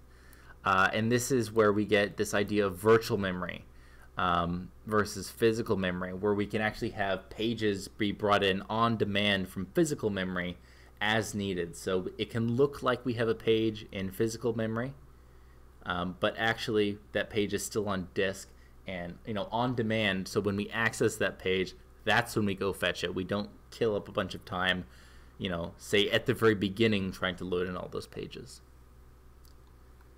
Okay, so then we can go into what operating systems do. So a little bit on operating system operations. So what we talked about earlier were interrupt-driven operating systems. If there are no processes to execute, no I/O devices to service, and no users to respond to, the OS is just going to sit there. It's not going to be doing much. So events are almost always signaled by the occurrence of an interrupt or a trap. So generally traps, usually I hear them referred to as exceptions though. And so the difference is that these are software generated interrupts caused by an error. So like a divide by zero, if we try to access memory outside of an address range that we're given.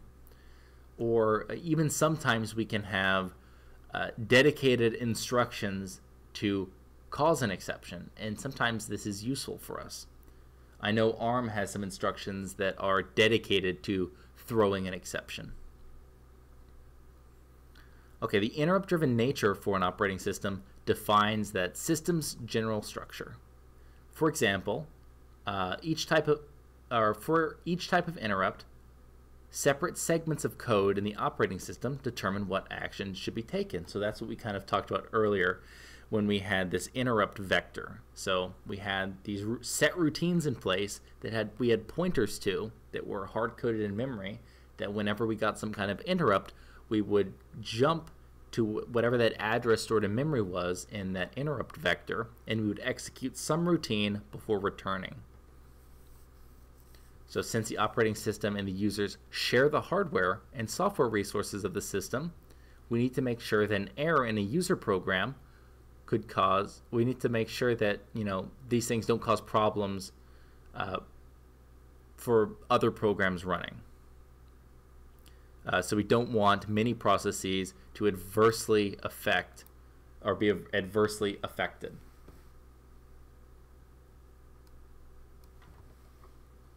So more subtle errors can occur in a multi-programming system, where one erroneous program might modify another program. So this is generally when we might have something like an attacker, or just somebody that, say, writes kind of bad code.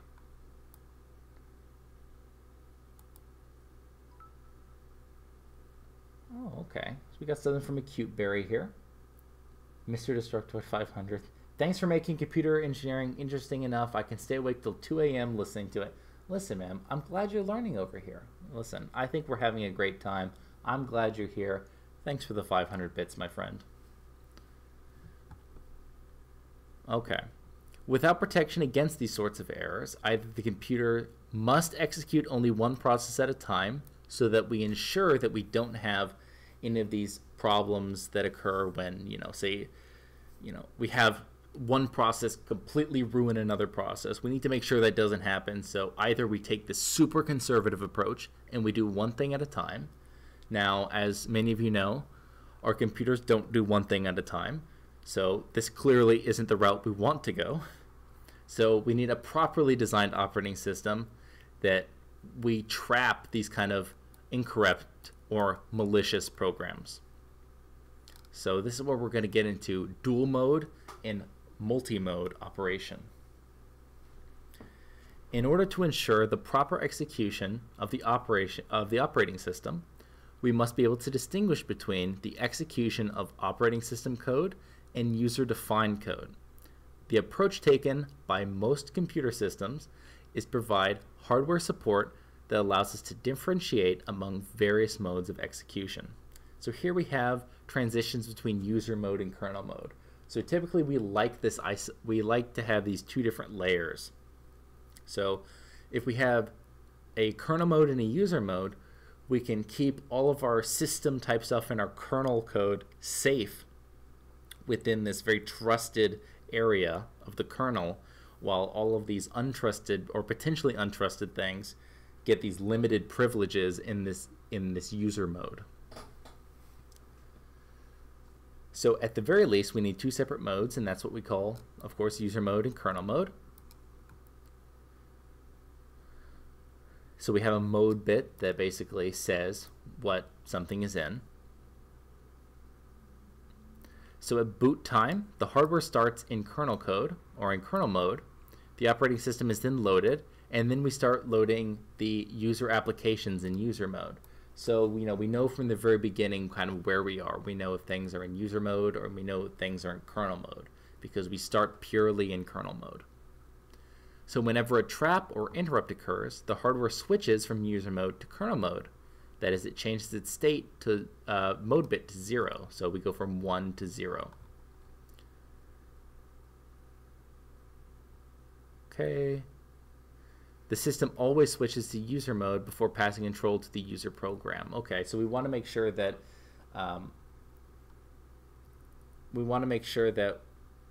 we don't let a user program get into kernel mode. We're basically just saying we don't want, user stuff to get into the kernel space. Okay. So the dual mode of operation provides us with the means for protecting the operating system from errant users and errant users from one another. We accomplish this by protection by designating some of the machine instructions that may cause harm as privileged instructions. The hardware allows privileged instructions to be executed only in kernel mode. So if an attempt is made to execute privileged instructions in user mode, the hardware does not execute the instruction, but rather treats it as illegal and traps it in the operating system. So this basically says that we treat these kind of errant or problematic instructions in kernel mode, so if some application does it or tries to do something that it's not allowed to do, it'll fail and cause an interrupt. So that's why we hear illegal, and then we trap it. So the instruction to switch to kernel mode is an example as a privileged instruction, because we don't want, say, any arbitrary program getting into kernel mode. The concept of modes can be extended beyond 2 modes, in which case the CPU uses more than 1 bit to set and test the mode. So CPUs that support virtualization frequently have separate mode to indicate whether the Virtual Machine Manager, or VMM, and the software to manage this is in control of the system. In this mode, VMM has more privileges than user processes, but fewer than the kernel. So because we're doing some kind of virtualization, we generally want to give this virtual memory manager a little more wiggle room to, get a better look at the resources and get closer to kernel mode, but we still want to keep some of that isolation protection there.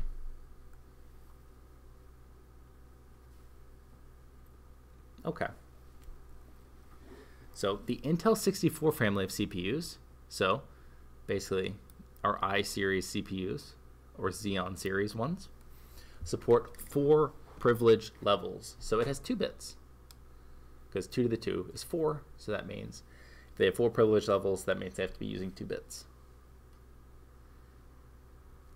So it says it supports virtualization, but it does not have a separate mode for virtualization. So I wonder what those 4 modes are. We should look that up sometime. Okay, so let's see what other information we have here that would be interesting. So things like system calls. So system calls we can use to for a user program to ask the operating system to perform tasks. So if we can't, say, directly call things that are in the kernel space or these privileged instructions, we can maybe do a system call that will tell the kernel to do this for us. Okay, and that's typically what we call a syscall.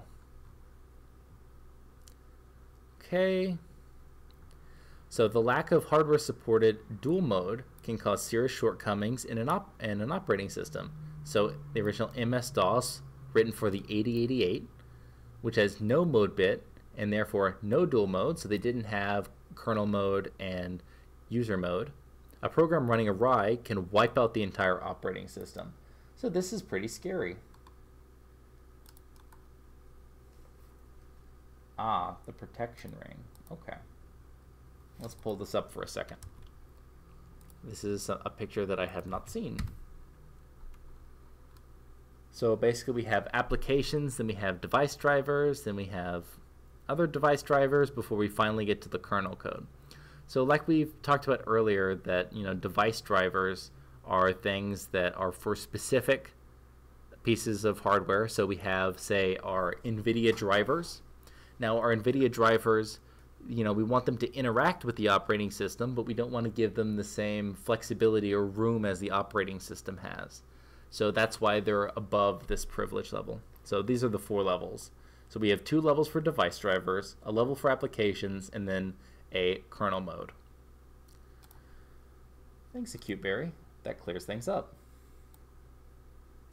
You want more math? Listen, we'll get some more math sometime, but hey, super obnoxious all caps name. You got to look at the schedule, man. On the schedule for today's operating systems. Okay. So Microsoft Windows 7 as well as Unix and Linux take advantage of dual mode feature and provide greater protection for the operating system. So all of these modern operating systems, they've solved these problems by now, or they've done a very good job at doing the best they can to solve these problems. Okay. So let's talk about the timer for a second. So of course we want to make sure that the operating system maintains control over the CPU, and we can't allow a user program to get stuck in an infinite loop. If a user program gets stuck in an infinite loop, basically what we're saying, if the operating system can't get back in control, is that if someone wrote a bad piece of code or potentially a malicious piece of code, they could cause a denial of service attack. They could say, I have control over the entire processor because I'm in some loop. So we usually can stop this with, something as simple as a timer. And so we have a timer that can be set to interrupt the computer after a specified period of time. And so I think this is what we call the watchdog timer. So if you ever see, you ever get a blue screen and it tells you some watchdog timer thing, generally this is what it's talking about, I'm pretty sure. So a variable timer is generally implemented by a fixed rate clock and a counter. The operating system sets the counter. Every time the clock ticks, the counter is decremented. When the counter reaches 0, the interrupt occurs. For instance, a 10-bit counter with a 1 millisecond clock allows the interrupt at intervals of 1 millisecond to 1024 milliseconds in steps of 1 millisecond.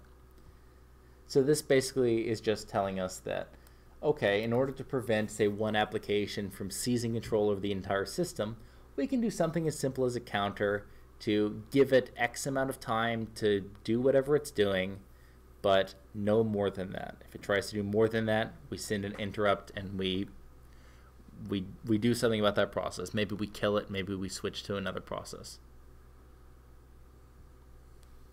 Okay. So now let's talk about process management. So how do we manage processes? I don't know if we'll go into something such as the Linux like process schedule in here, but we'll probably get some high-level overview on how this is done. So a program does nothing unless its instructions are executed by a CPU. Of course, an instruction by itself does not do anything. It has to be executed. Okay. Let's see. So a process needs certain resources, including CPU time, memory, files, and I/O to complete its task. So, of course, a process needs resources. In addition to the various physical and logical resources that a process obtains when it is created, various initialization data, or input, may be passed along. So if we take something, a process where the function is to display the status of a file on the screen, the process will be given the name of the file as an input and will execute the appropriate instructions and syscalls to obtain and display the desired information on the terminal. Then, when the process terminates, the OS has to reclaim these reusable resources. There's actually a pretty funny thing. So this kind of goes into this idea of garbage collection. So garbage collection generally refers to, okay, you in some application, you reserve some resources, and in garbage collection, it's basically going around and figuring out what resources were taken and then what resources you can reclaim.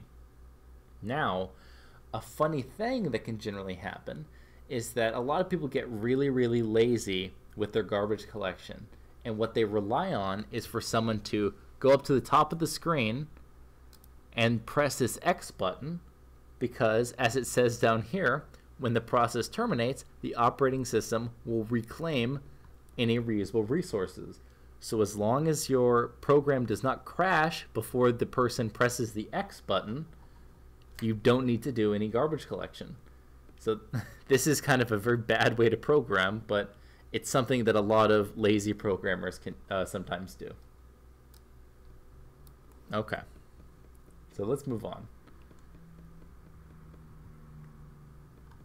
So we emphasize that a program by itself is not a process. A program is a passive entity.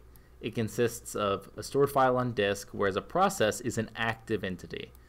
So remember, when we say a process, we're talking about something that's an active entity. So a single-threaded process has one program counter, or PC, that will specify the next instruction to execute. And so we'll go over what threads are later. Lev, you do this? Lev, please don't tell me that you do this. I would be very disappointed in you if you're that kind of person that doesn't do proper garbage collection. Listen, Lev, I will buy you the handbook of garbage collection if you don't do this. That's you? Okay, I'm sorry, Lev. I'm going to have to buy you the handbook for garbage collection. And I expect you to create your own page-by-page series like I'm providing here. And then you get to teach us all about garbage collection, Lev. And then you can become a guest lecturer on the Engineering Today podcast. Feels bad, man. No, helpful human. Do you know what feels bad, man? Bad garbage collection. Okay, so let's move on. So the CPU executes one instruction of the process after another until the process is done. Further, at any time, one instruction at most is executed on behalf of the process. So two processes may never be associated with the same program. One program, one process. A multi-threaded process has multiple program counters, each pointing at the next instruction. So let's see what the operating system is responsible for. So the operating system is responsible for the following activities in connection with process management. So the operating system has to schedule these things on the threads of the CPU. It has to create and delete user and system processes as they complete or finish. It has to suspend and resume processes. If one process takes too long, we have to make sure we suspend it and give someone else a shot.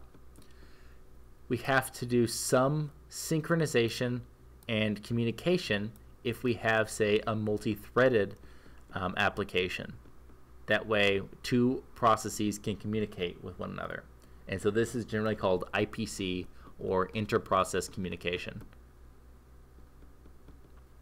So now we can talk a little bit about memory management. So as we talked about in 1.2.2, memory management is crucial. Okay. So for a program to be executed, it must be mapped to absolute addresses and loaded into memory. So we need to load some program in memory before we can execute it. As a program executes, it accesses program instructions and data from memory by generating these absolute addresses. Eventually, the program terminates, its memory space is declared available, and the next program can be loaded and executed. Okay. Excuse me. To improve both utilization of the CPU and the speed of the computer's response to its users' general purpose computers must keep several programs in memory, creating a need for memory management. So if we keep one thing in memory, it's going to be very, very hard for us to have an efficient system, because that means we have to go to disk every time we need a new program. So we want to keep many things in memory. But if we put many things in memory, we're going to get a high occupancy in our memory. So it's going to be hard to move things around. So what does the operating system have to do with memory? We have to keep track of which parts of memory are being used and by who is using them. We have to make sure that we don't give, program A's memory to, say, program B before it's finished. So the operating system also has to decide on which processes or parts of processes and data to move in and out of memory. We don't want to move stuff out of memory that we need to use still, or we need to use recently or next. So then the operating system, of course, has to allocate and deallocate memory space as needed. And so we'll go over all this stuff in more detail in chapter 8 and 9, but these are just kind of some of the high-level ideas that the operating system has to do. So then, of course, we have memory management, so it makes sense that we would have to have something like storage management. So to make the computer system convenient for users, the OS provides a uniform logical view of information storage. So this is very important. The OS abstracts the physical properties to define logical storage unit, the file. The operating system maps files onto physical media and accesses these files via storage devices. So let's talk about file system management. And this book might go into specific file system things like NTFS. I'm not sure if it does, though. Okay, so in regards to files, let's talk about a file is a collection of related information defined by its creator.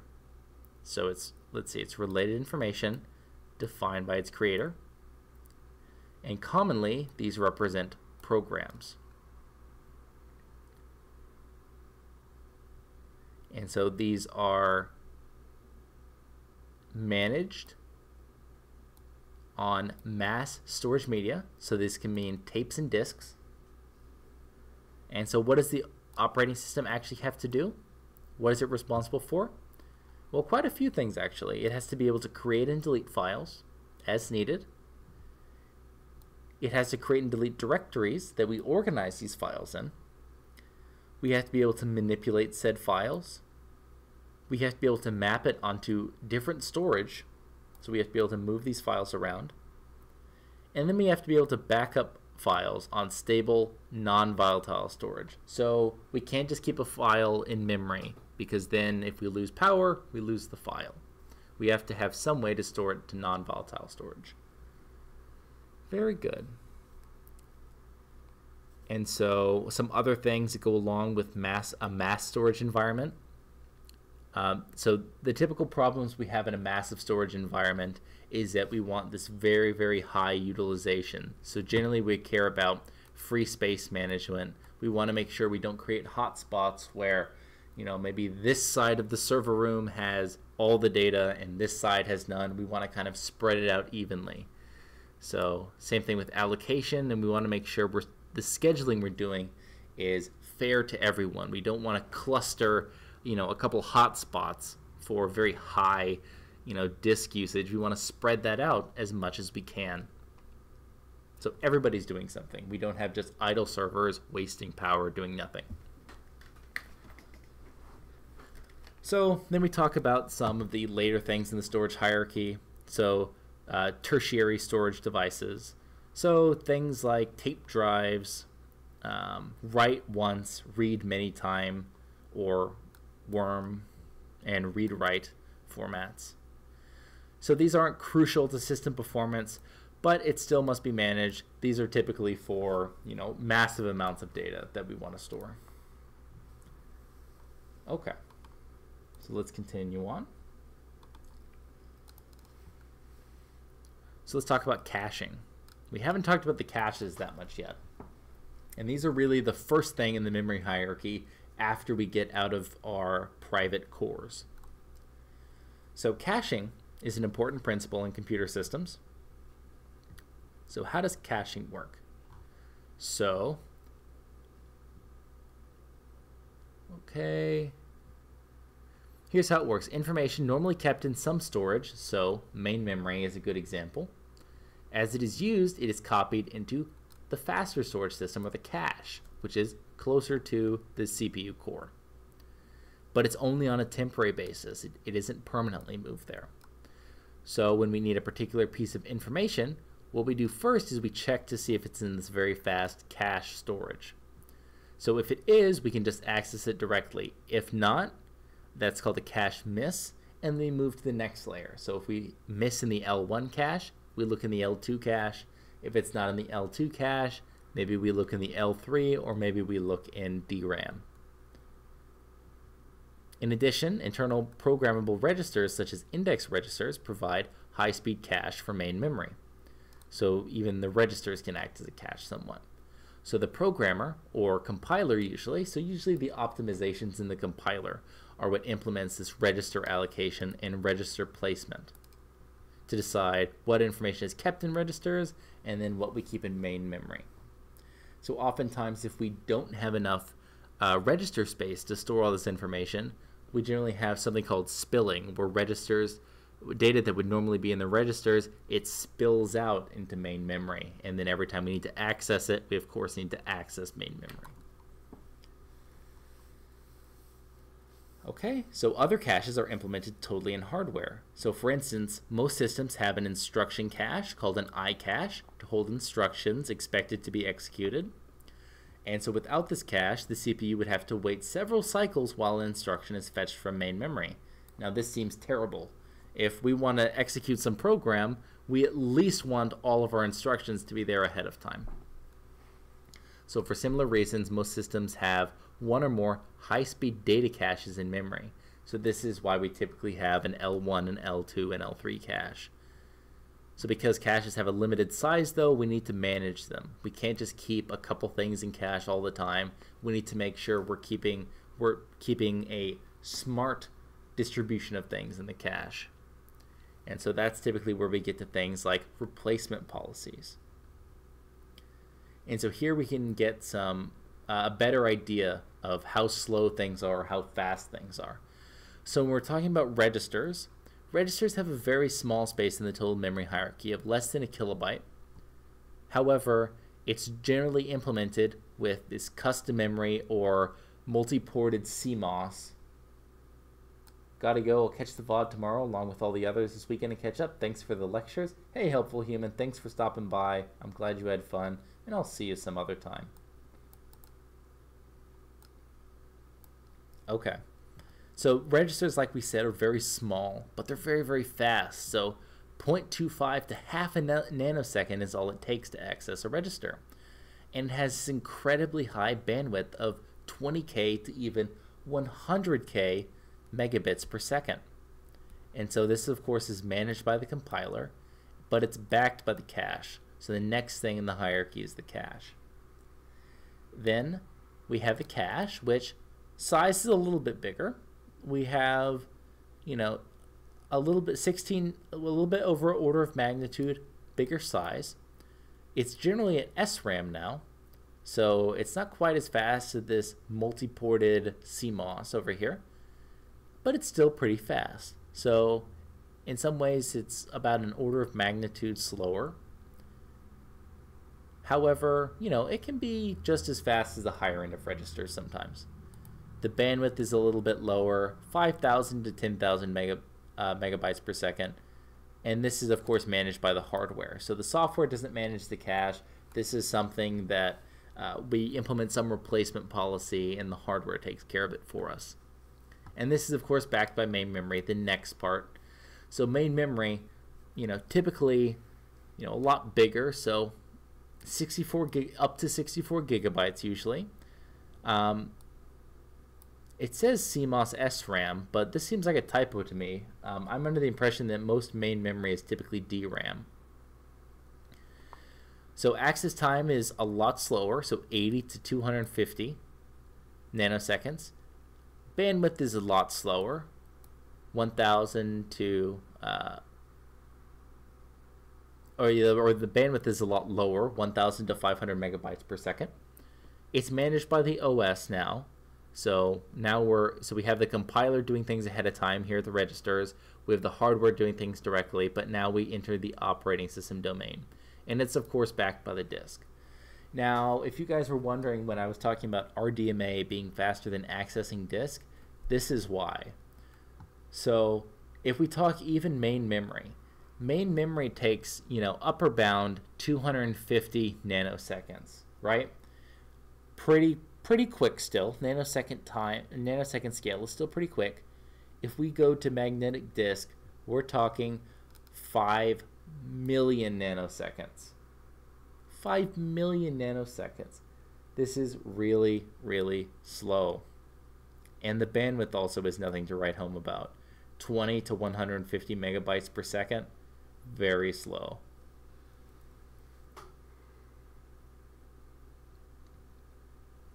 Okay. So here we have this kind of migration pattern of this hierarchy. So disks goes to memory, memory goes to the cache, cache goes to the hardware, the register. So typically though, one of the things we need to watch out for is something called cache coherency. So this is because we have multiprocessor systems and we have different caches on different processors that may be working on the same data. Now, if we have temporary variables stored in the cache, those might be different, or they might end up being different on different processors. So we typically need some kind of coherency protocol to make sure that everybody sees the same value at all times and nobody gets any of these stale values. And we'll see about this later. So this goes way into chapter 17. This is a very advanced concept. So then we have the I/O system, and we can briefly go through this, but it's very similar to what we've seen before. So of the I/O system, we typically have some memory management so that we can manage the buffering and the caching and the spooling of things from these I/O devices. We have to have some kind of driver interface to talk to these devices. And then, of course, we need the drivers for the specific hardware devices so that we can talk to them. So we need a general driver interface so that the drivers have some way to plug in to our operating system. Of course, security is important to us. So we can briefly go over a little bit on security. So if a computer system has multiple users, we want to make sure that there's some isolation between them. So that's when we're talking about protection. Is any mechanism for controlling the access of processes or users to resources defined by the computer system. So we're isolating resources here. Protection can improve reliability by detecting latent errors at the interfaces between component subsystems. So a system can have adequate protection but still be prone to failure and allow inappropriate access. So let's consider an example. So consider a user whose authentication information is stolen. Her data could be copied or deleted even though the file and memory protection are working. It's the job of security to defend the system from external and internal attacks. So protection, we're typically talking about something internal, while security, it's something external. Okay. So these are going to be things like user IDs and security IDs or SIDs unique to each user, that we start to assign privileges to whatever your user ID is. And so that's what these group identifiers for. They identify what group you're in and then what you can do within that group. And then sometimes people need to escalate their privileges. So maybe you've heard about this in some kinds of attacks. So there's a lot of attacks usually that try to do something and as a regular user exploit some driver bug, be able to execute arbitrary code, and then do a privilege escalation where they suddenly become a super user, or they get the pseudo rights or admin rights on the machine where they can do whatever they want effectively at that point. Okay. So of course, what are going to be the key kernel data structures that we're going to see throughout this book? So of course, we're going to have some basic things like lists, stacks, and queues. So here we just have an example of a singly linked list. So we can just quickly go over these. So a singly linked list, each item points to its successor. So we have something here, it points to something next, next, next, arbitrarily long. In a doubly linked list, it will point to its successor and its predecessor. So these two things would be connected both ways. And then in a circularly linked list, the last element of the list refers to the first element rather than to null. So if we took all these things and arranged it in a circle, we would have a circularly linked list. I think that's also called a circular buffer. So then we have things like stacks. So a stack is a sequentially ordered data structure that uses the last in, first out principle. There are things like queues, which are sequentially ordered data structures that use the first in, first out principle. So here we have a doubly linked list and a circular linked list where the last item goes all the way back around and links to the first item of the list. We of course have trees, which represents data hierarchically. So here we have a fairly simple binary search tree where we have nodes that split into subnodes of 2, of max 2. We also have hash functions and maps. So a hash function takes data as its input, does some numeric operation on this data, and returns a numeric value. And then this is used typically as the index of a table. So you generally do this to kind of spread out data.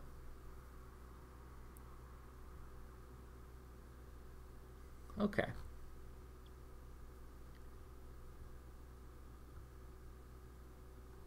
So then we also have things like bitmaps.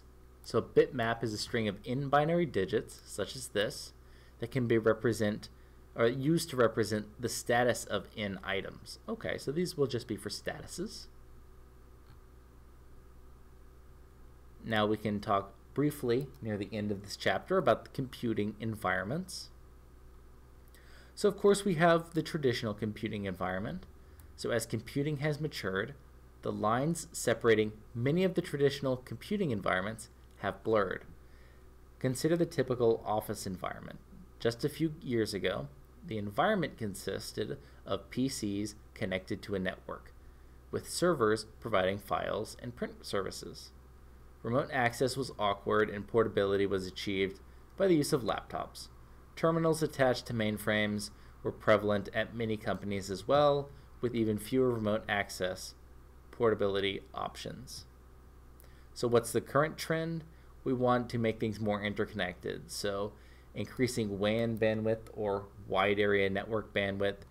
Lots of companies do portals so that you can access internal servers once you're away from that private network. There are network computers or thin clients, which are basically terminals that understand web-based computing, and these are replacing traditional workstations. There's also mobile computers, can also connect to wireless networks and cellular data networks to use a company's web portal as well. Very interesting stuff. Very interesting. And so, nowadays, what you'll typically see with you'll see most, like Windows itself. Windows typically has some like firewall settings as well that can sometimes get in the way for this exact reason. Sometimes it's a little, if you download something from GitHub that you want to play with, and maybe it connects outward to some network, you might run into some problems because it may think it's doing something malicious, and so firewalls typically try to prevent that. Okay. So then we can talk a little bit about mobile computing, which is one of the more interesting topics as of late. It's one of the fastest growing areas. You can just look at the number of iPhone sales and Android sales to kind of do a sanity check and prove this to yourself. So mobile computing refers to computing on handheld smartphones and tablet computers. These devices share the distinguishing physical features of being portable and lightweight. So over the last few years, however, features have become so rich that the distinction in functionality between a consumer laptop or a tablet computer may be difficult to discern. So with how good that phones have become nowadays, typically the only difference between them is that, maybe it will be a little faster of a processor, you'll have more memory, and you'll have more memory bandwidth as well. It will be the key features that differentiate between a PC and a phone now. However, a lot of the functionality, it's equal. So this is just saying that we can do many different things on phones now that makes it very similar to computers. So then we have, of course, distributed systems. So these are physically separate, possibly heterogeneous. Heterogeneous means built up of many different things. Computer systems that are networked to provide users with access to the various resources that the system maintains. So you can think of something like Facebook. Facebook has servers. However, all their servers are not the same. They have many different kinds of servers in many different places of varying quality. However, those all work together to provide the same service. A network, and so then we also have a network, in its simplest terms, is a communication path. So just like we learned about yesterday, so TCP/IP is the most common protocol for the internet. Most operating systems support TCP/IP. We also talked a little bit yesterday about the 7-layer OSI protocol. So networks are characterized based upon their distances. So we talked about LANs and WANs and MANs or metropolitan area networks or even personal area networks. And this is just convenient for us as we can kind of break down what we're designing. Because if we're dying a personal area network, what we're going to need or what we need to design for is going to be very, very different than if we're designing for a wide area network that is supposed to link buildings or even cities or countries together. Okay. Of course, we have the client-server computing, where we typically have the compute server system providing an interface to which a client can send a request to the platform, an action, say a read data. In response, the server executes the action and sends the results to the client. A server running a database that responds to client requests for data is an example of such a system. Then, of course, we have the file server system that provides a file system interface where clients can create, update, read, and delete files.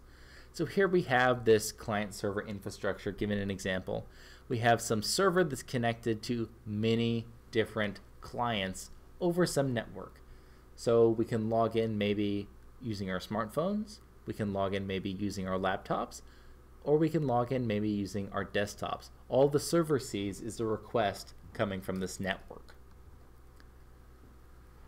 Then we have something more interesting, which is peer-to-peer computing. So in here, let's see. So to participate in peer-to-peer system, a node must first join the network of peers. Once joined, it can begin providing services to and requesting services from other nodes of the network. So here we have lots of nodes working together, doing things together, sending tasks to and from one another. A lot of times this is done with, I think the Human Genome Project did this, where you could rent out, or not rent out, but you could donate some of the processing time on your CPU in order to crunch data. So that's this kind of idea of peer-to-peer systems.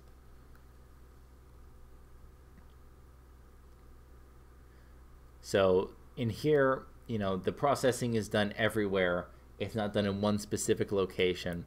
So it's not, the service is not isolated to one client. So unlike here where the server is doing everything that's being requested, here we're connected to many different things. Every client is connected to every other client, so they're all working in tandem.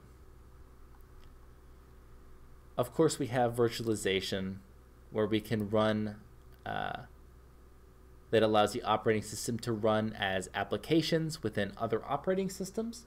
So you can think of this as something like VirtualBox or VMware, where say within something like Ubuntu, I can use VMware and I can emulate an x86 CPU, or I can emulate something like Windows, right? I can download an image and I can run it on a more or less pretend CPU. So with virtualization, in contrast, an operating system that is natively compiled for a particular CPU architecture runs within another operating system also native to that CPU. So something like, there's one that I forgot about. So a lot of times there's important utilities that you can use. So if you want to work on ARM processors, well, you may not have an ARM processor, so how would you test something like that?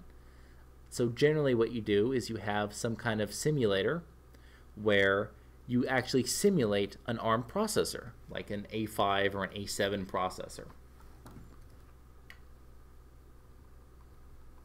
So this is what VMware does that we talked about a little bit. So let's see where they reference A and B. Okay. So typically we have something such as the process, which interfaces with the kernel, which interfaces with hardware. Now, instead here we have multiple different processes that all access these different isolated kernels, who then go through some virtual machine. So this is virtual machine 1. It gets a slice of the kernel and it gets a slice of the processes. All of these virtual machines are managed by a virtual machine manager that has access to all the hardware. So underneath all of this, all these virtual machines are sharing the same underlying hardware. However, at this kind of software level, they're completely isolated from one another. They can't see each other. A lot of interesting security threats and security papers have come from, okay, even though we can't see each other at this level of the hierarchy, we're still sharing the same hardware, so how can we exploit each other's sharing of resources there? Okay. So a little bit on cloud computing. I've been looking at this fairly recently. So there's different things. There's the public cloud, which is a cloud available via the internet to anyone willing to pay for the service. So this is typically something like Amazon AWS, Amazon Web Services, or Amazon Elastic Compute. So it's available to anyone on the internet. All you have to do is you have to, sign up and you have to pay them a bit for time on the cloud. Then there's, of course, private clouds, and this is run by a company for their own use, so this is just something internal. Then, of course, there's a hybrid cloud that has both public and private cloud components. And the existence of a cloud has led to the creation of 3 new services. So one of them is software as a service, where one or more applications, such as word processing or spreadsheets, become available via the internet.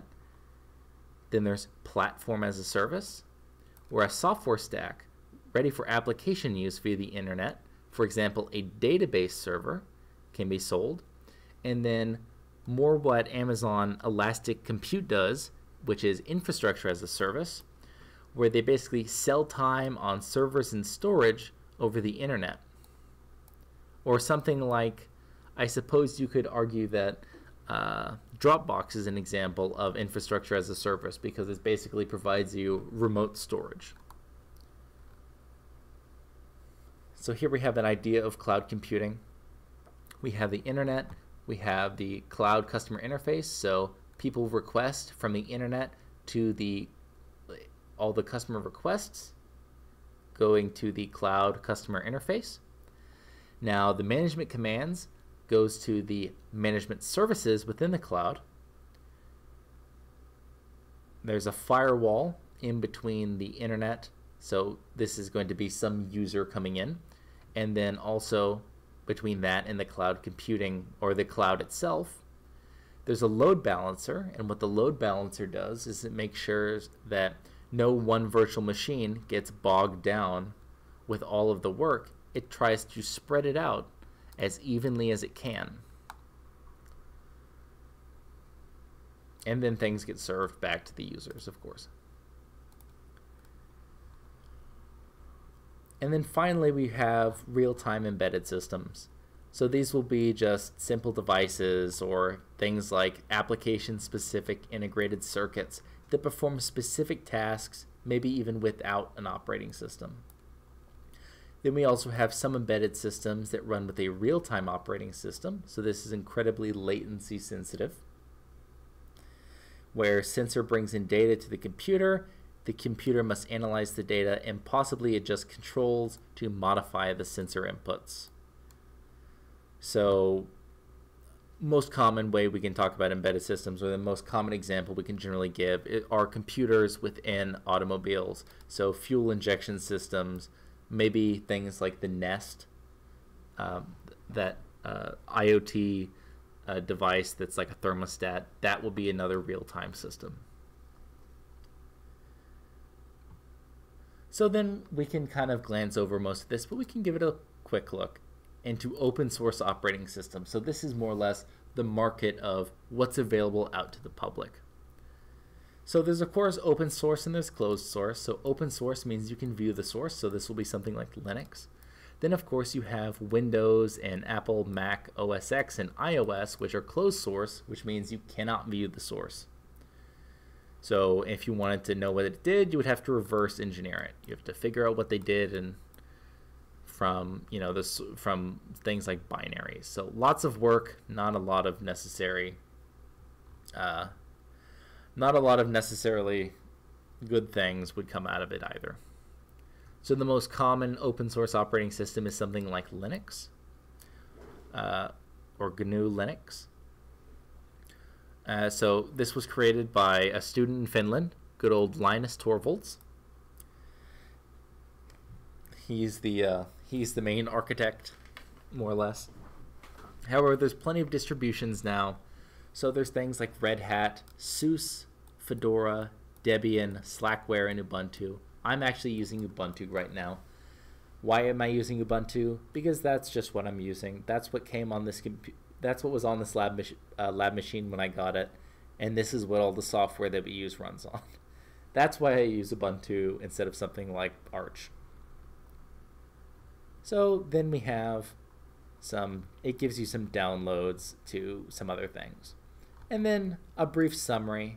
So the operating system, of course, manages the computer hardware as well as providing an environment for application programs to run. Interesting. We want to best utilize the CPU. And the modern operating system is key to that challenge. We saw that there's different levels of privileges in operating systems. We saw some of the data structures that operating systems deal with or utilize, things like lists and stacks and queues. We saw that computing takes place across a variety of environments, so it's important that we understand that there are many, many, many different types of operating systems designed for different tasks. And then of course we saw that the free software movement has caused there to be thousands of open source projects for operating systems. So if we're interested in looking at real code, production code for operating systems, we need only go online. So one of the best ones I like to look at is, you can go on this site, it's elixir.bootland.com, and you can look at the Linux kernel in a very clean, concise way. So here we can look directly at the kernel code.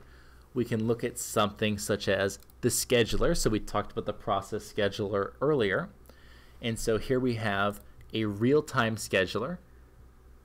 So this is actually what the Linux 4.18 kernel uses as for a real-time scheduler.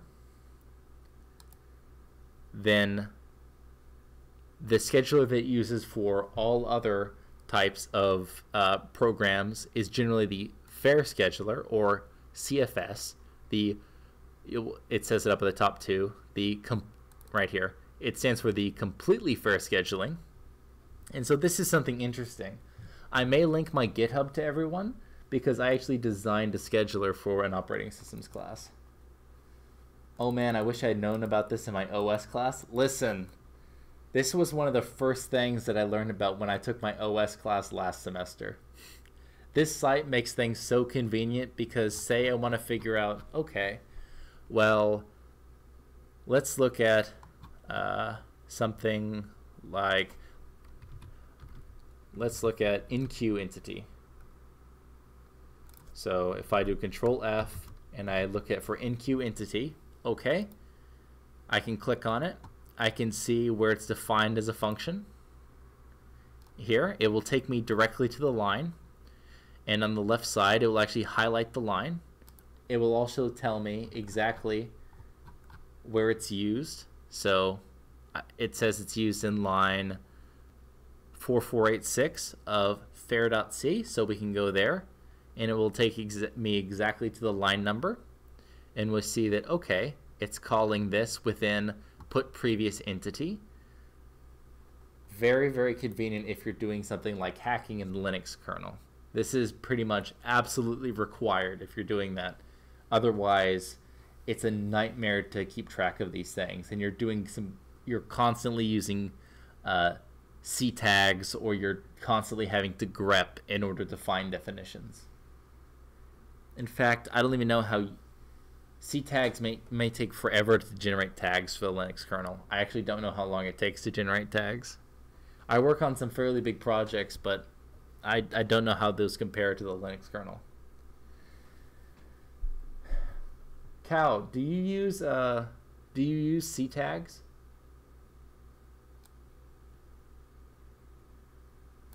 Or I don't know what you do. Do you use an IDE or do you use a like Vim?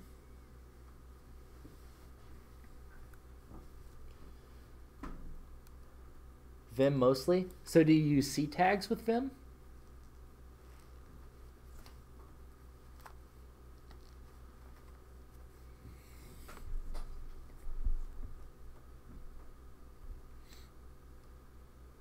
Have you ever heard of C tags, or have you used C tags before?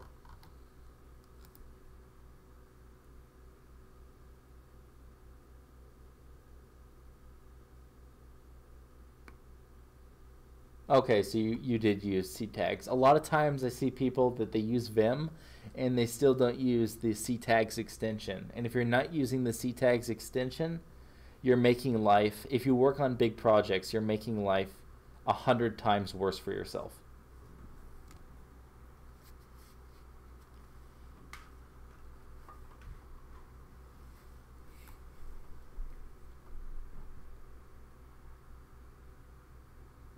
I have the opportunity to use it a lot because right now I'm working on so in my lab, I work on GPU microarchitecture, so that usually means that I'm using our simulator, and our simulator is fairly large, and so I get a fair bit of use out of using something like CTAGs. However, I'm also working with Sandia National Labs, and I'm working on the Structural Simulation Toolkit, which is another big supercomputer simulator that they use.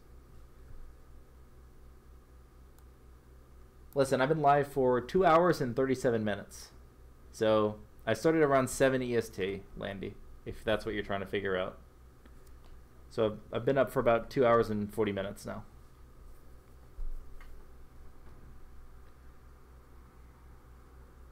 I'll stay pretty consistent to my scheduler, to my schedule. So I will always start at the time I'm scheduled to start. Now, how long I go depends on the content that we cover. I promise that we will always get through the content that we're supposed to get through. However, I won't make any promises about the extra stuff that we will do after the content. But hey, what I want to know is, how is everyone doing today?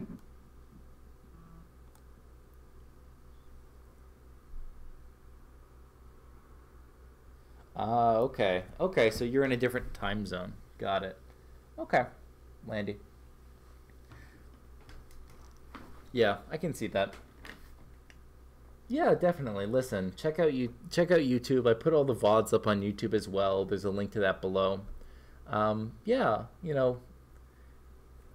if you catch any of the other streams that I do, sometimes I'll do for me it'll be a late night stream. I guess it will be a little later in the day for you if I do a late night stream. So maybe you'll be able to catch some of those. But hey, if you're not able to catch some of it live, if you want to catch some of it just on the VODs, listen, if you have any questions still, I'd still be happy to answer them. Just shoot me a message sometime. Okay. So here, I'm going to pull up a paper that I found pretty interesting. So let me save this.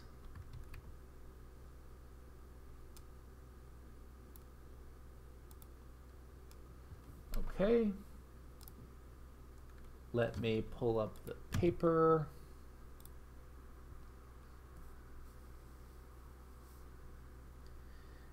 It was from Security. It was Clementine's paper. Okay. Okay. So I found this paper. I was reading this earlier today, and I found this to be fairly interesting. This is from 2014. And we were talking a lot about the we're talking a fair bit about cloud architecture today. And so this is an entire paper about the confidentiality issues on GPU in a virtualized environment. So one of the things that I like to look at, or what I've been looking at recently, is, okay, well, now that we're really pushing cloud computing, what's it going to take for us to allow multiple users to use the same GPUs within a cloud? And so, first of all, our primary concern whenever we're doing something cloud related, it has to be security first. If we don't guarantee security, nobody's going to want to use our platform, no matter how fast it is. Because most of the time, people aren't just crunching data that, doesn't have any value to someone. Generally, they want to use something private. So security is always a very high concern. And then after that, generally we care about occupancy. So we want to make sure that if we're sharing resources, we want to share them effectively. But what this paper goes over is that GPUs, while they're pretty good at the occupancy thing, and while they're pretty good at really being good throughput coprocessors, they are not very good when it comes to security. Let's see. And so this specifically says that if we wanted to use this in the cloud, we have a lot of potential problems. So what they do in this paper is they give an overview of current virtualization techniques and talk about the security implications. So there was another paper that was associated with this. Let's see, this 9, and then also 14. So what is NVTools?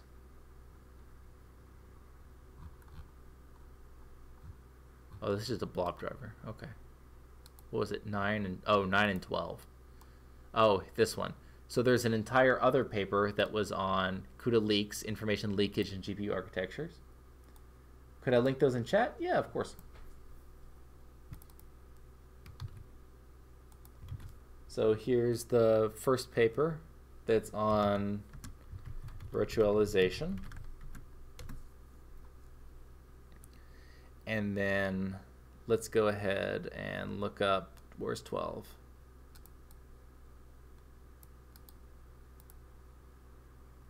This one is just on archive, so it should be free as well. And then we'll call this one leaks. And both of these are some fairly interesting papers. Like this paper says that you can completely read out another program's memory because there's not strict isolation. Now, this has changed with the most recent NVIDIA architecture, the Volta architecture, where you're not allowed to do that same reading out of the complete memory space. But, you know, you do trade-offs here and there. There's some other interesting implications that that brings. Specifically, it hints at the ability to do some fairly interesting denial of service attacks, and so, you know, that's something that I'm looking into now.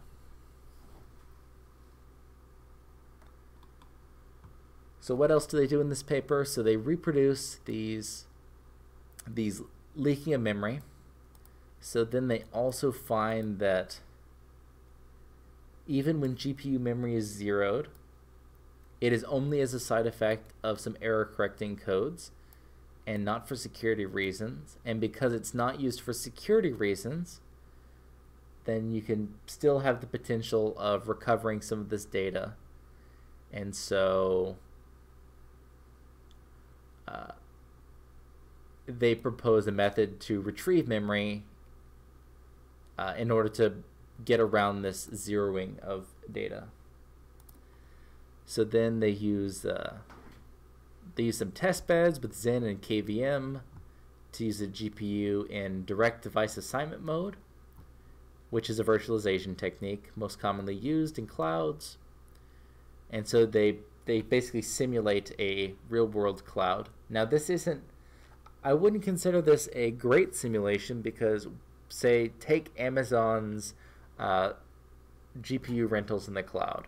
So first of all, Amazon only does exclusive access in the cloud.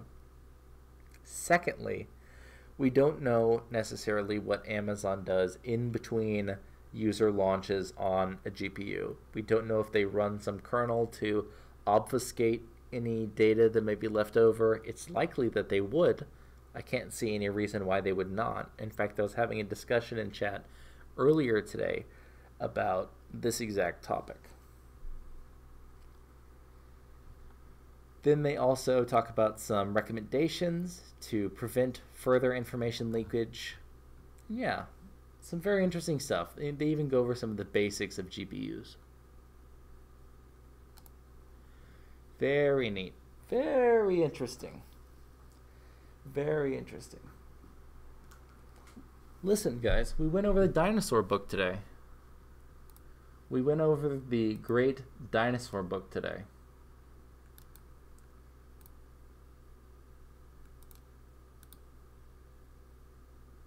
Where's my properties?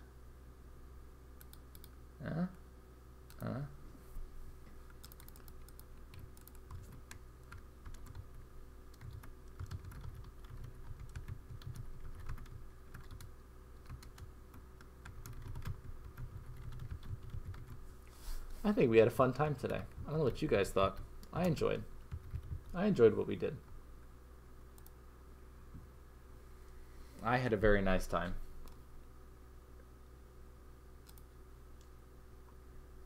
So what is everyone else up to? We have about 13 minutes or so left in the stream for today, unless anybody has any topics that they would like to discuss. I'd be happy to answer any questions on a wide variety of topics right now. Anything about myself, anything about computer engineering, anything about GPUs, anything about computer architecture, I'd be happy to answer some of those questions now. As a reminder, there's links below to my Twitter and to my YouTube if you want to follow me there. You can get some extra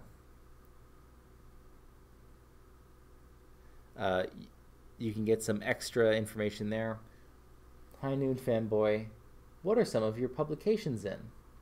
So I'm fairly new to the publishing game. I'm a first-year PhD student. I'm working on a couple papers right now, but I've submitted to conferences like the International Symposium on Performance Analysis of Systems and Software. I've submitted to places like the International Symposium on Workload Characterization.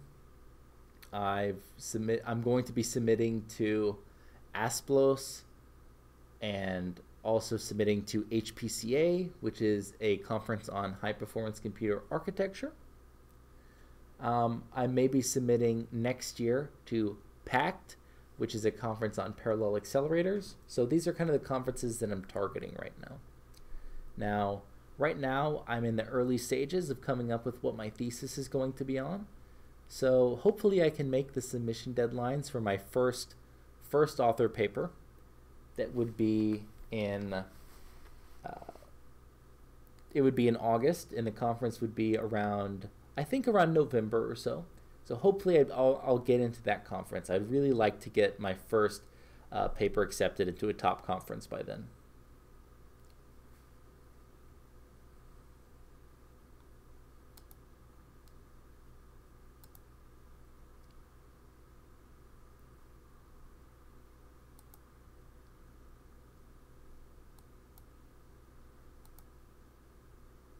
Let's see. What else do we have? What else do we have to talk about? What do you guys do? Listen, I've been talking a lot about myself. What are you guys? So I'm a computer engineer. It's nice to meet you. I have a bachelor's degree in electrical engineering. I enjoy things ranging from control systems all the way through high-performance computer architecture. But what do you guys enjoy? For a mechanical electrical engineering student, what would you recommend would complement?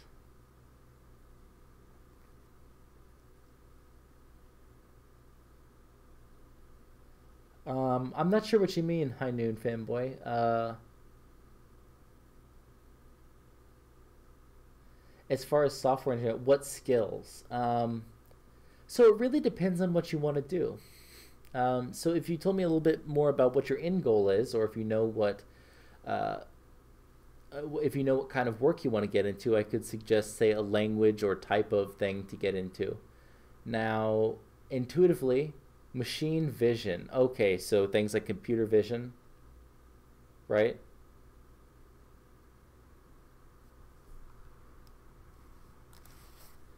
So I think what you want to be looking into is things like OpenCV. And so, getting a good background in something like Python and, understanding how to at least implement basic things like computer vision and machine learning algorithms using the pre-built-in libraries in Python, things like TensorFlow and OpenCV. I think that would be a very good start. Now, if you really, really care about high performance stuff, I would look at, maybe even getting into CUDA eventually. So first learn C or C++ and then CUDA, because then you could get a better low-level understanding of how these things are implemented and how to maybe optimize them. Okay, and Landy, I'm doing mechatronic engineering at uni at the moment, trying to pick up computer engineering as a second degree because it really interests me. Hey, that's awesome, man. So Landy, you'll probably be interested in tomorrow's lecture. So tomorrow's lecture will be an introductory computer engineering course that most computer engineers take. or I think pretty much every computer engineer takes. It'll be on logic design. If you've already taken something like that, well, there's still plenty of other content that we'll be going over. So computer architecture, computer networks, compilers, these are all very common things that you'll learn in a computer engineering degree. I also have some plans. I don't have anything set in stone right away, but I would like to show off some GPU programming on the stream. I would also like to show off some C programming on the stream. I think C and C++, and maybe even Python too. I did a little bit of Python with a very, very late night stream yesterday, but that was because I was helping someone debug their program. So yeah, that'd be great.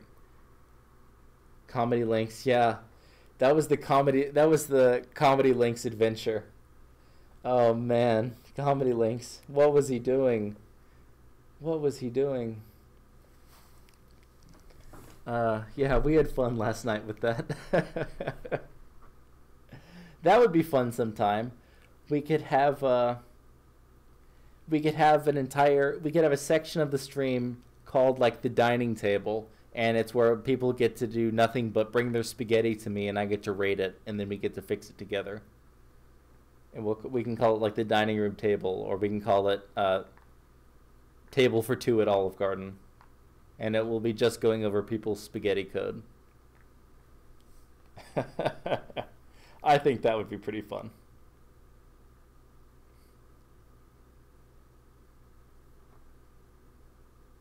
Because listen, it sounds really mean to say calling, other people's code spaghetti code. I will be the first to admit many, many times, including some of the stuff that I wrote today, not on stream, of course, but when I wrote, it absolutely it was some of the worst spaghetti code I've ever written, but it worked, so I got away. Favorite math topic / discipline? Okay, that's probably going to be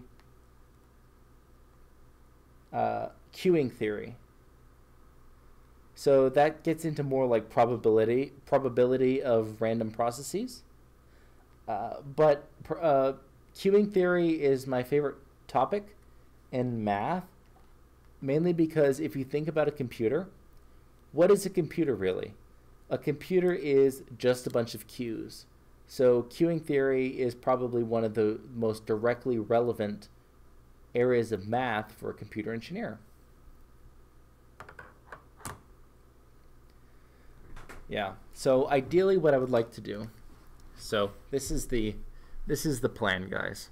So the plan is, if, after however many months of doing this, if I make any money from the stream, I want to dedicate that to actually making a streaming PC.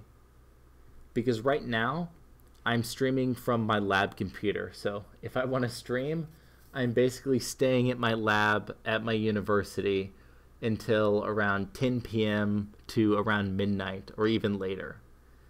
So I'd like the flexibility to do that from home. So, if over the next couple of months I end up getting any money from streaming, if anybody subscribes, that money's just going to go to building a streaming PC. But like I said, nobody should feel obligated to donate. I'm not hurting for money or anything. I'm a grad student, so I don't have a lot of extra money, but we can make the lab streams work. The lab streams work just fine. It's low pressure. I'm never going to hide any of my content behind like a Patreon. You never have to worry about getting my exclusive engineering picks at my Patreon.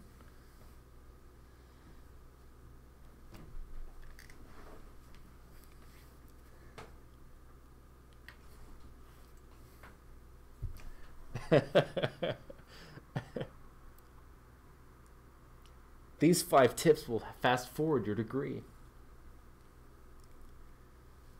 Listen, I'll start a Patreon. It'll be nothing but pay now and you'll get access to these top 10 lewd computer architectures. Data flow architecture like you've never seen it before, completely exposed.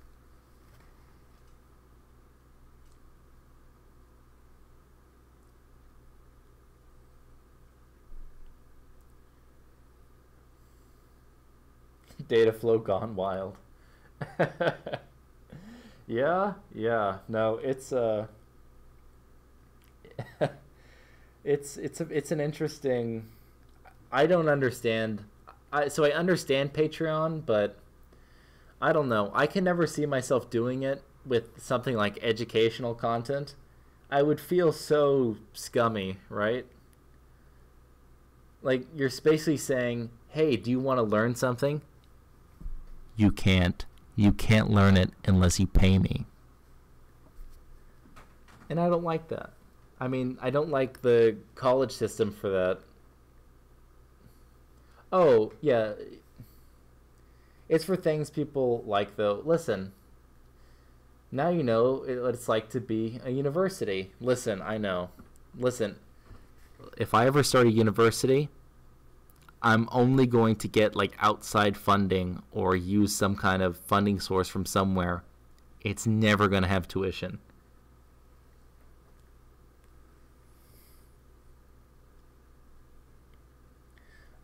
Landy, I can't imagine how I'd afford to go to uni in America. I'll tell you exactly how. Just like I did, loans.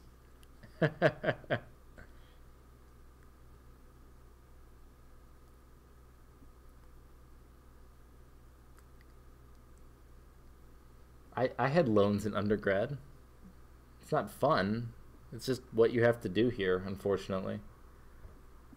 Or live with your parents forever and work full time and take forever to graduate. Yeah, that too. I've known plenty of people that do that as well. Sometimes it's hard. School itself can be a full time job.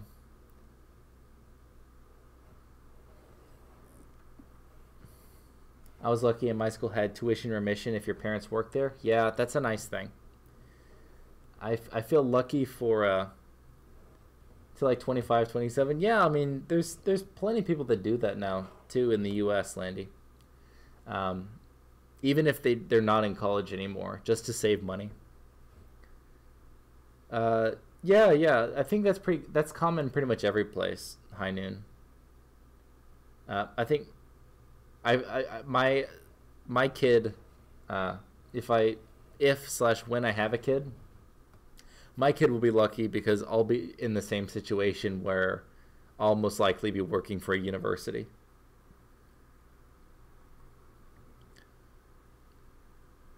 Yeah. No, the tuition remission thing is very nice.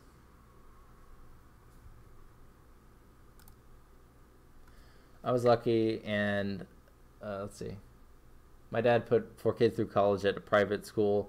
That's 500K. Man, that's expensive. Listen, I know exactly what you mean. The first university I went to was a small private university that cost about, I think, $50,000 a year. So that costs about $200,000 total over 4 years. Yeah. Private universities are just stupidly expensive.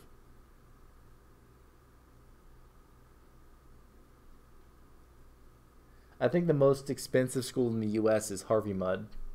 I think it is. I live in the. I used to live in Texas. I don't live in Texas anymore. I live in the Midwest.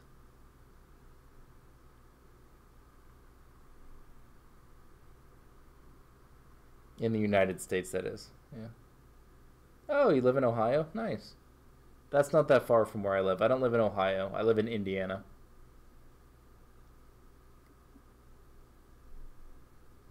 I guess it's relatively not that far. It's still pretty far.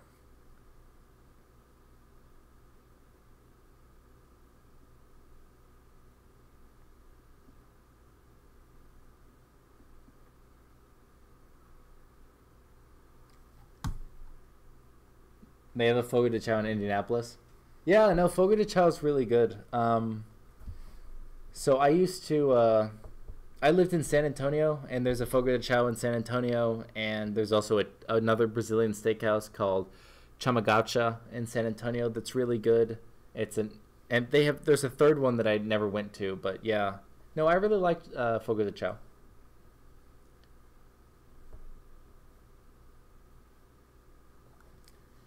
Let me see if I can find the best website. I think it's like, is it? Yeah, it's this place.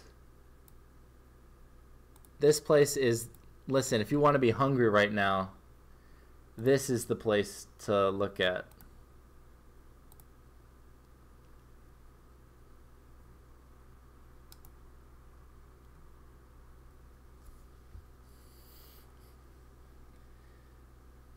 Listen, Brazilian steakhouses, man. Brazilian steakhouses are so good.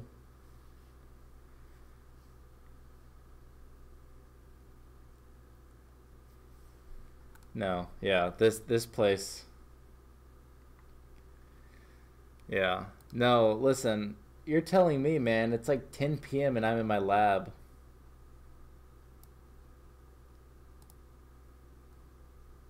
It's 10 p.m. and I'm in my lab and I'm looking at Brazilian steakhouses online. Listen, I know the pain.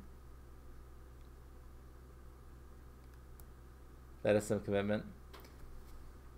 Remembering that is actually painful. I want that guy with the meat to just live with me. Listen, that'd be great.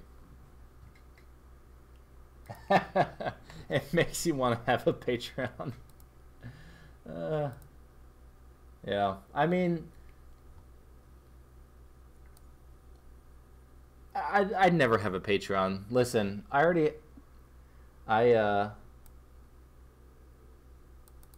no, give to you, not make one. Well, oh.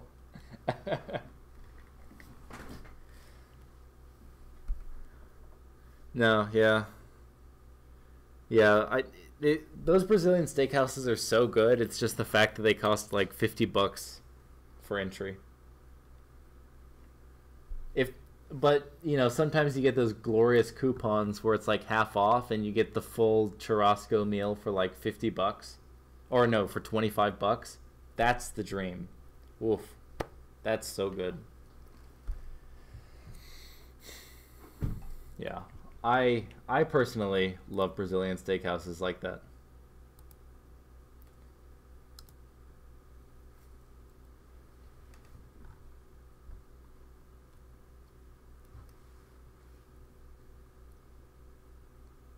Okay. Okay. Well, I'm waiting for In-N-Out. Listen, man, don't wait for In-N-Out. You should be waiting for Whataburger. Whataburger is superior to In-N-Out, and I can tell you for a fact, and that's not just because I'm from Texas.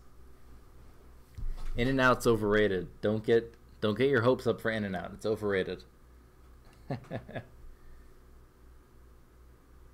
Is that a Western? It's Southern. Whataburger is like a Texas place.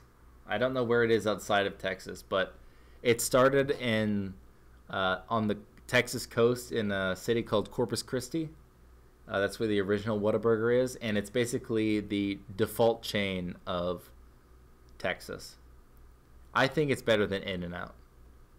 Now, it's fast food, just like In-N-Out is, but I think it's better. Let's look at it. Let's look at it.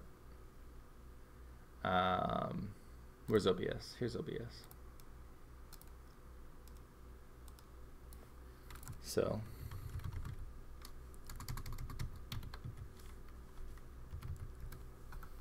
this is Whataburger.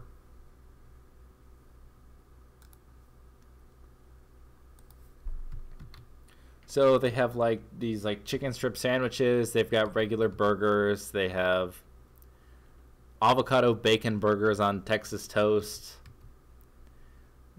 Burgers with jalapenos. This is a patty melt. This is like a mushroom Swiss burger. Oh, apparently there's a comparison between the two. My biggest problem is that I always thought that In-N-Out had the worst fries.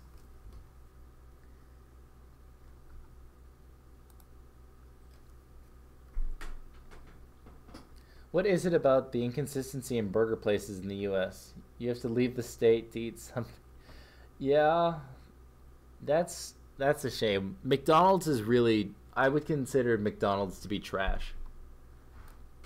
I personally hate McDonald's. I would never eat McDonald's.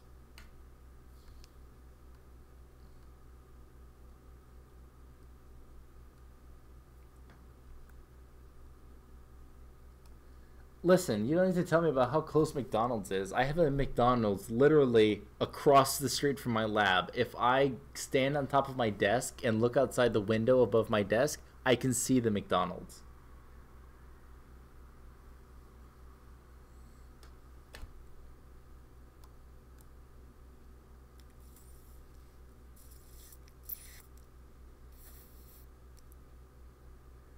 Bathed in the yellow light of the arch. Yeah, but I'm not purified by it. I know I want it. No, it's disgusting. I'd rather go home and cook. I actually enjoy cooking. Listen, I made a Luther burger. Do you know what a Luther burger is?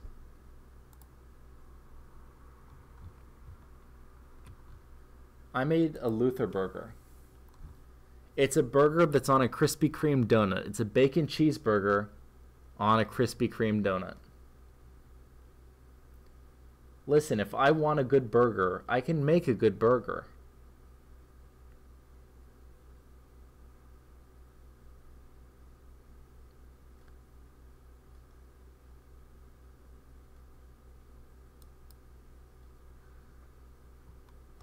Or soup.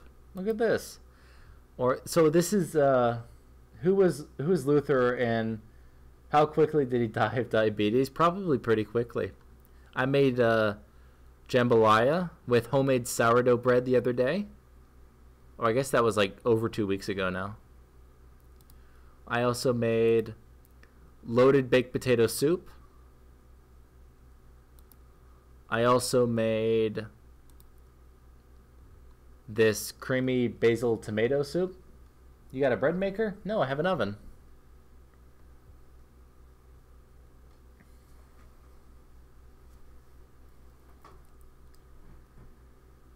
Unless you call your oven a bread maker. In that case, I have a bread maker.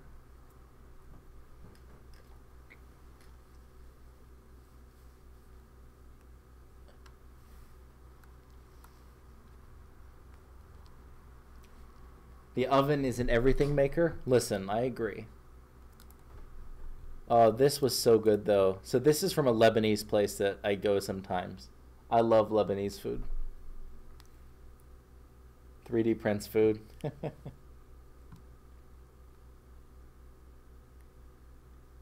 You're half Lebanese? Listen, man.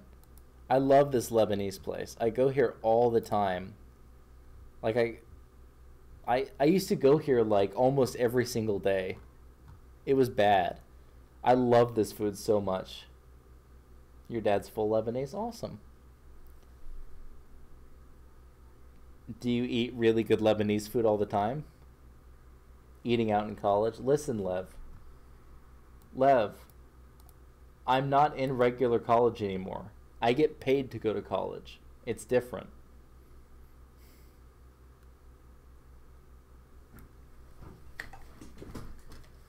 Okay. Okay.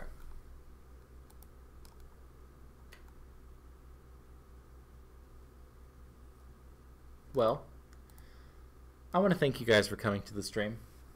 I'm going to shut off the stream for now. I'm not sure if I'll stream later. I need to take a little break though. I'm pretty tired. I might go home. But listen. High Noon, no, thank you for coming to the stream. I hope you have a nice night, and maybe I'll see you again soon. PunkNuts007, thank you for coming to the stream. Hey, give me a follow if you're not already following. If not, that's okay too. Landy, I'll see you later. Thanks for stopping by. Catch the VODs if you're not able to catch the stream. Or if you don't want to catch the VODs, that's okay too. Until then, I will be planning out the next stream. We're going to be going over logic design tomorrow. This Saturday, Sunday, though, different stream time, but we're going to be learning German and Japanese. I'm going to try to get somebody that speaks German on, and if I can find someone that's fluent in Japanese as well. But until then, thank you all for joining me. I'm happy that we could do this together. And above all, I hope that you can go out there and you can learn something new. I'm Engineering Today, and have a nice night.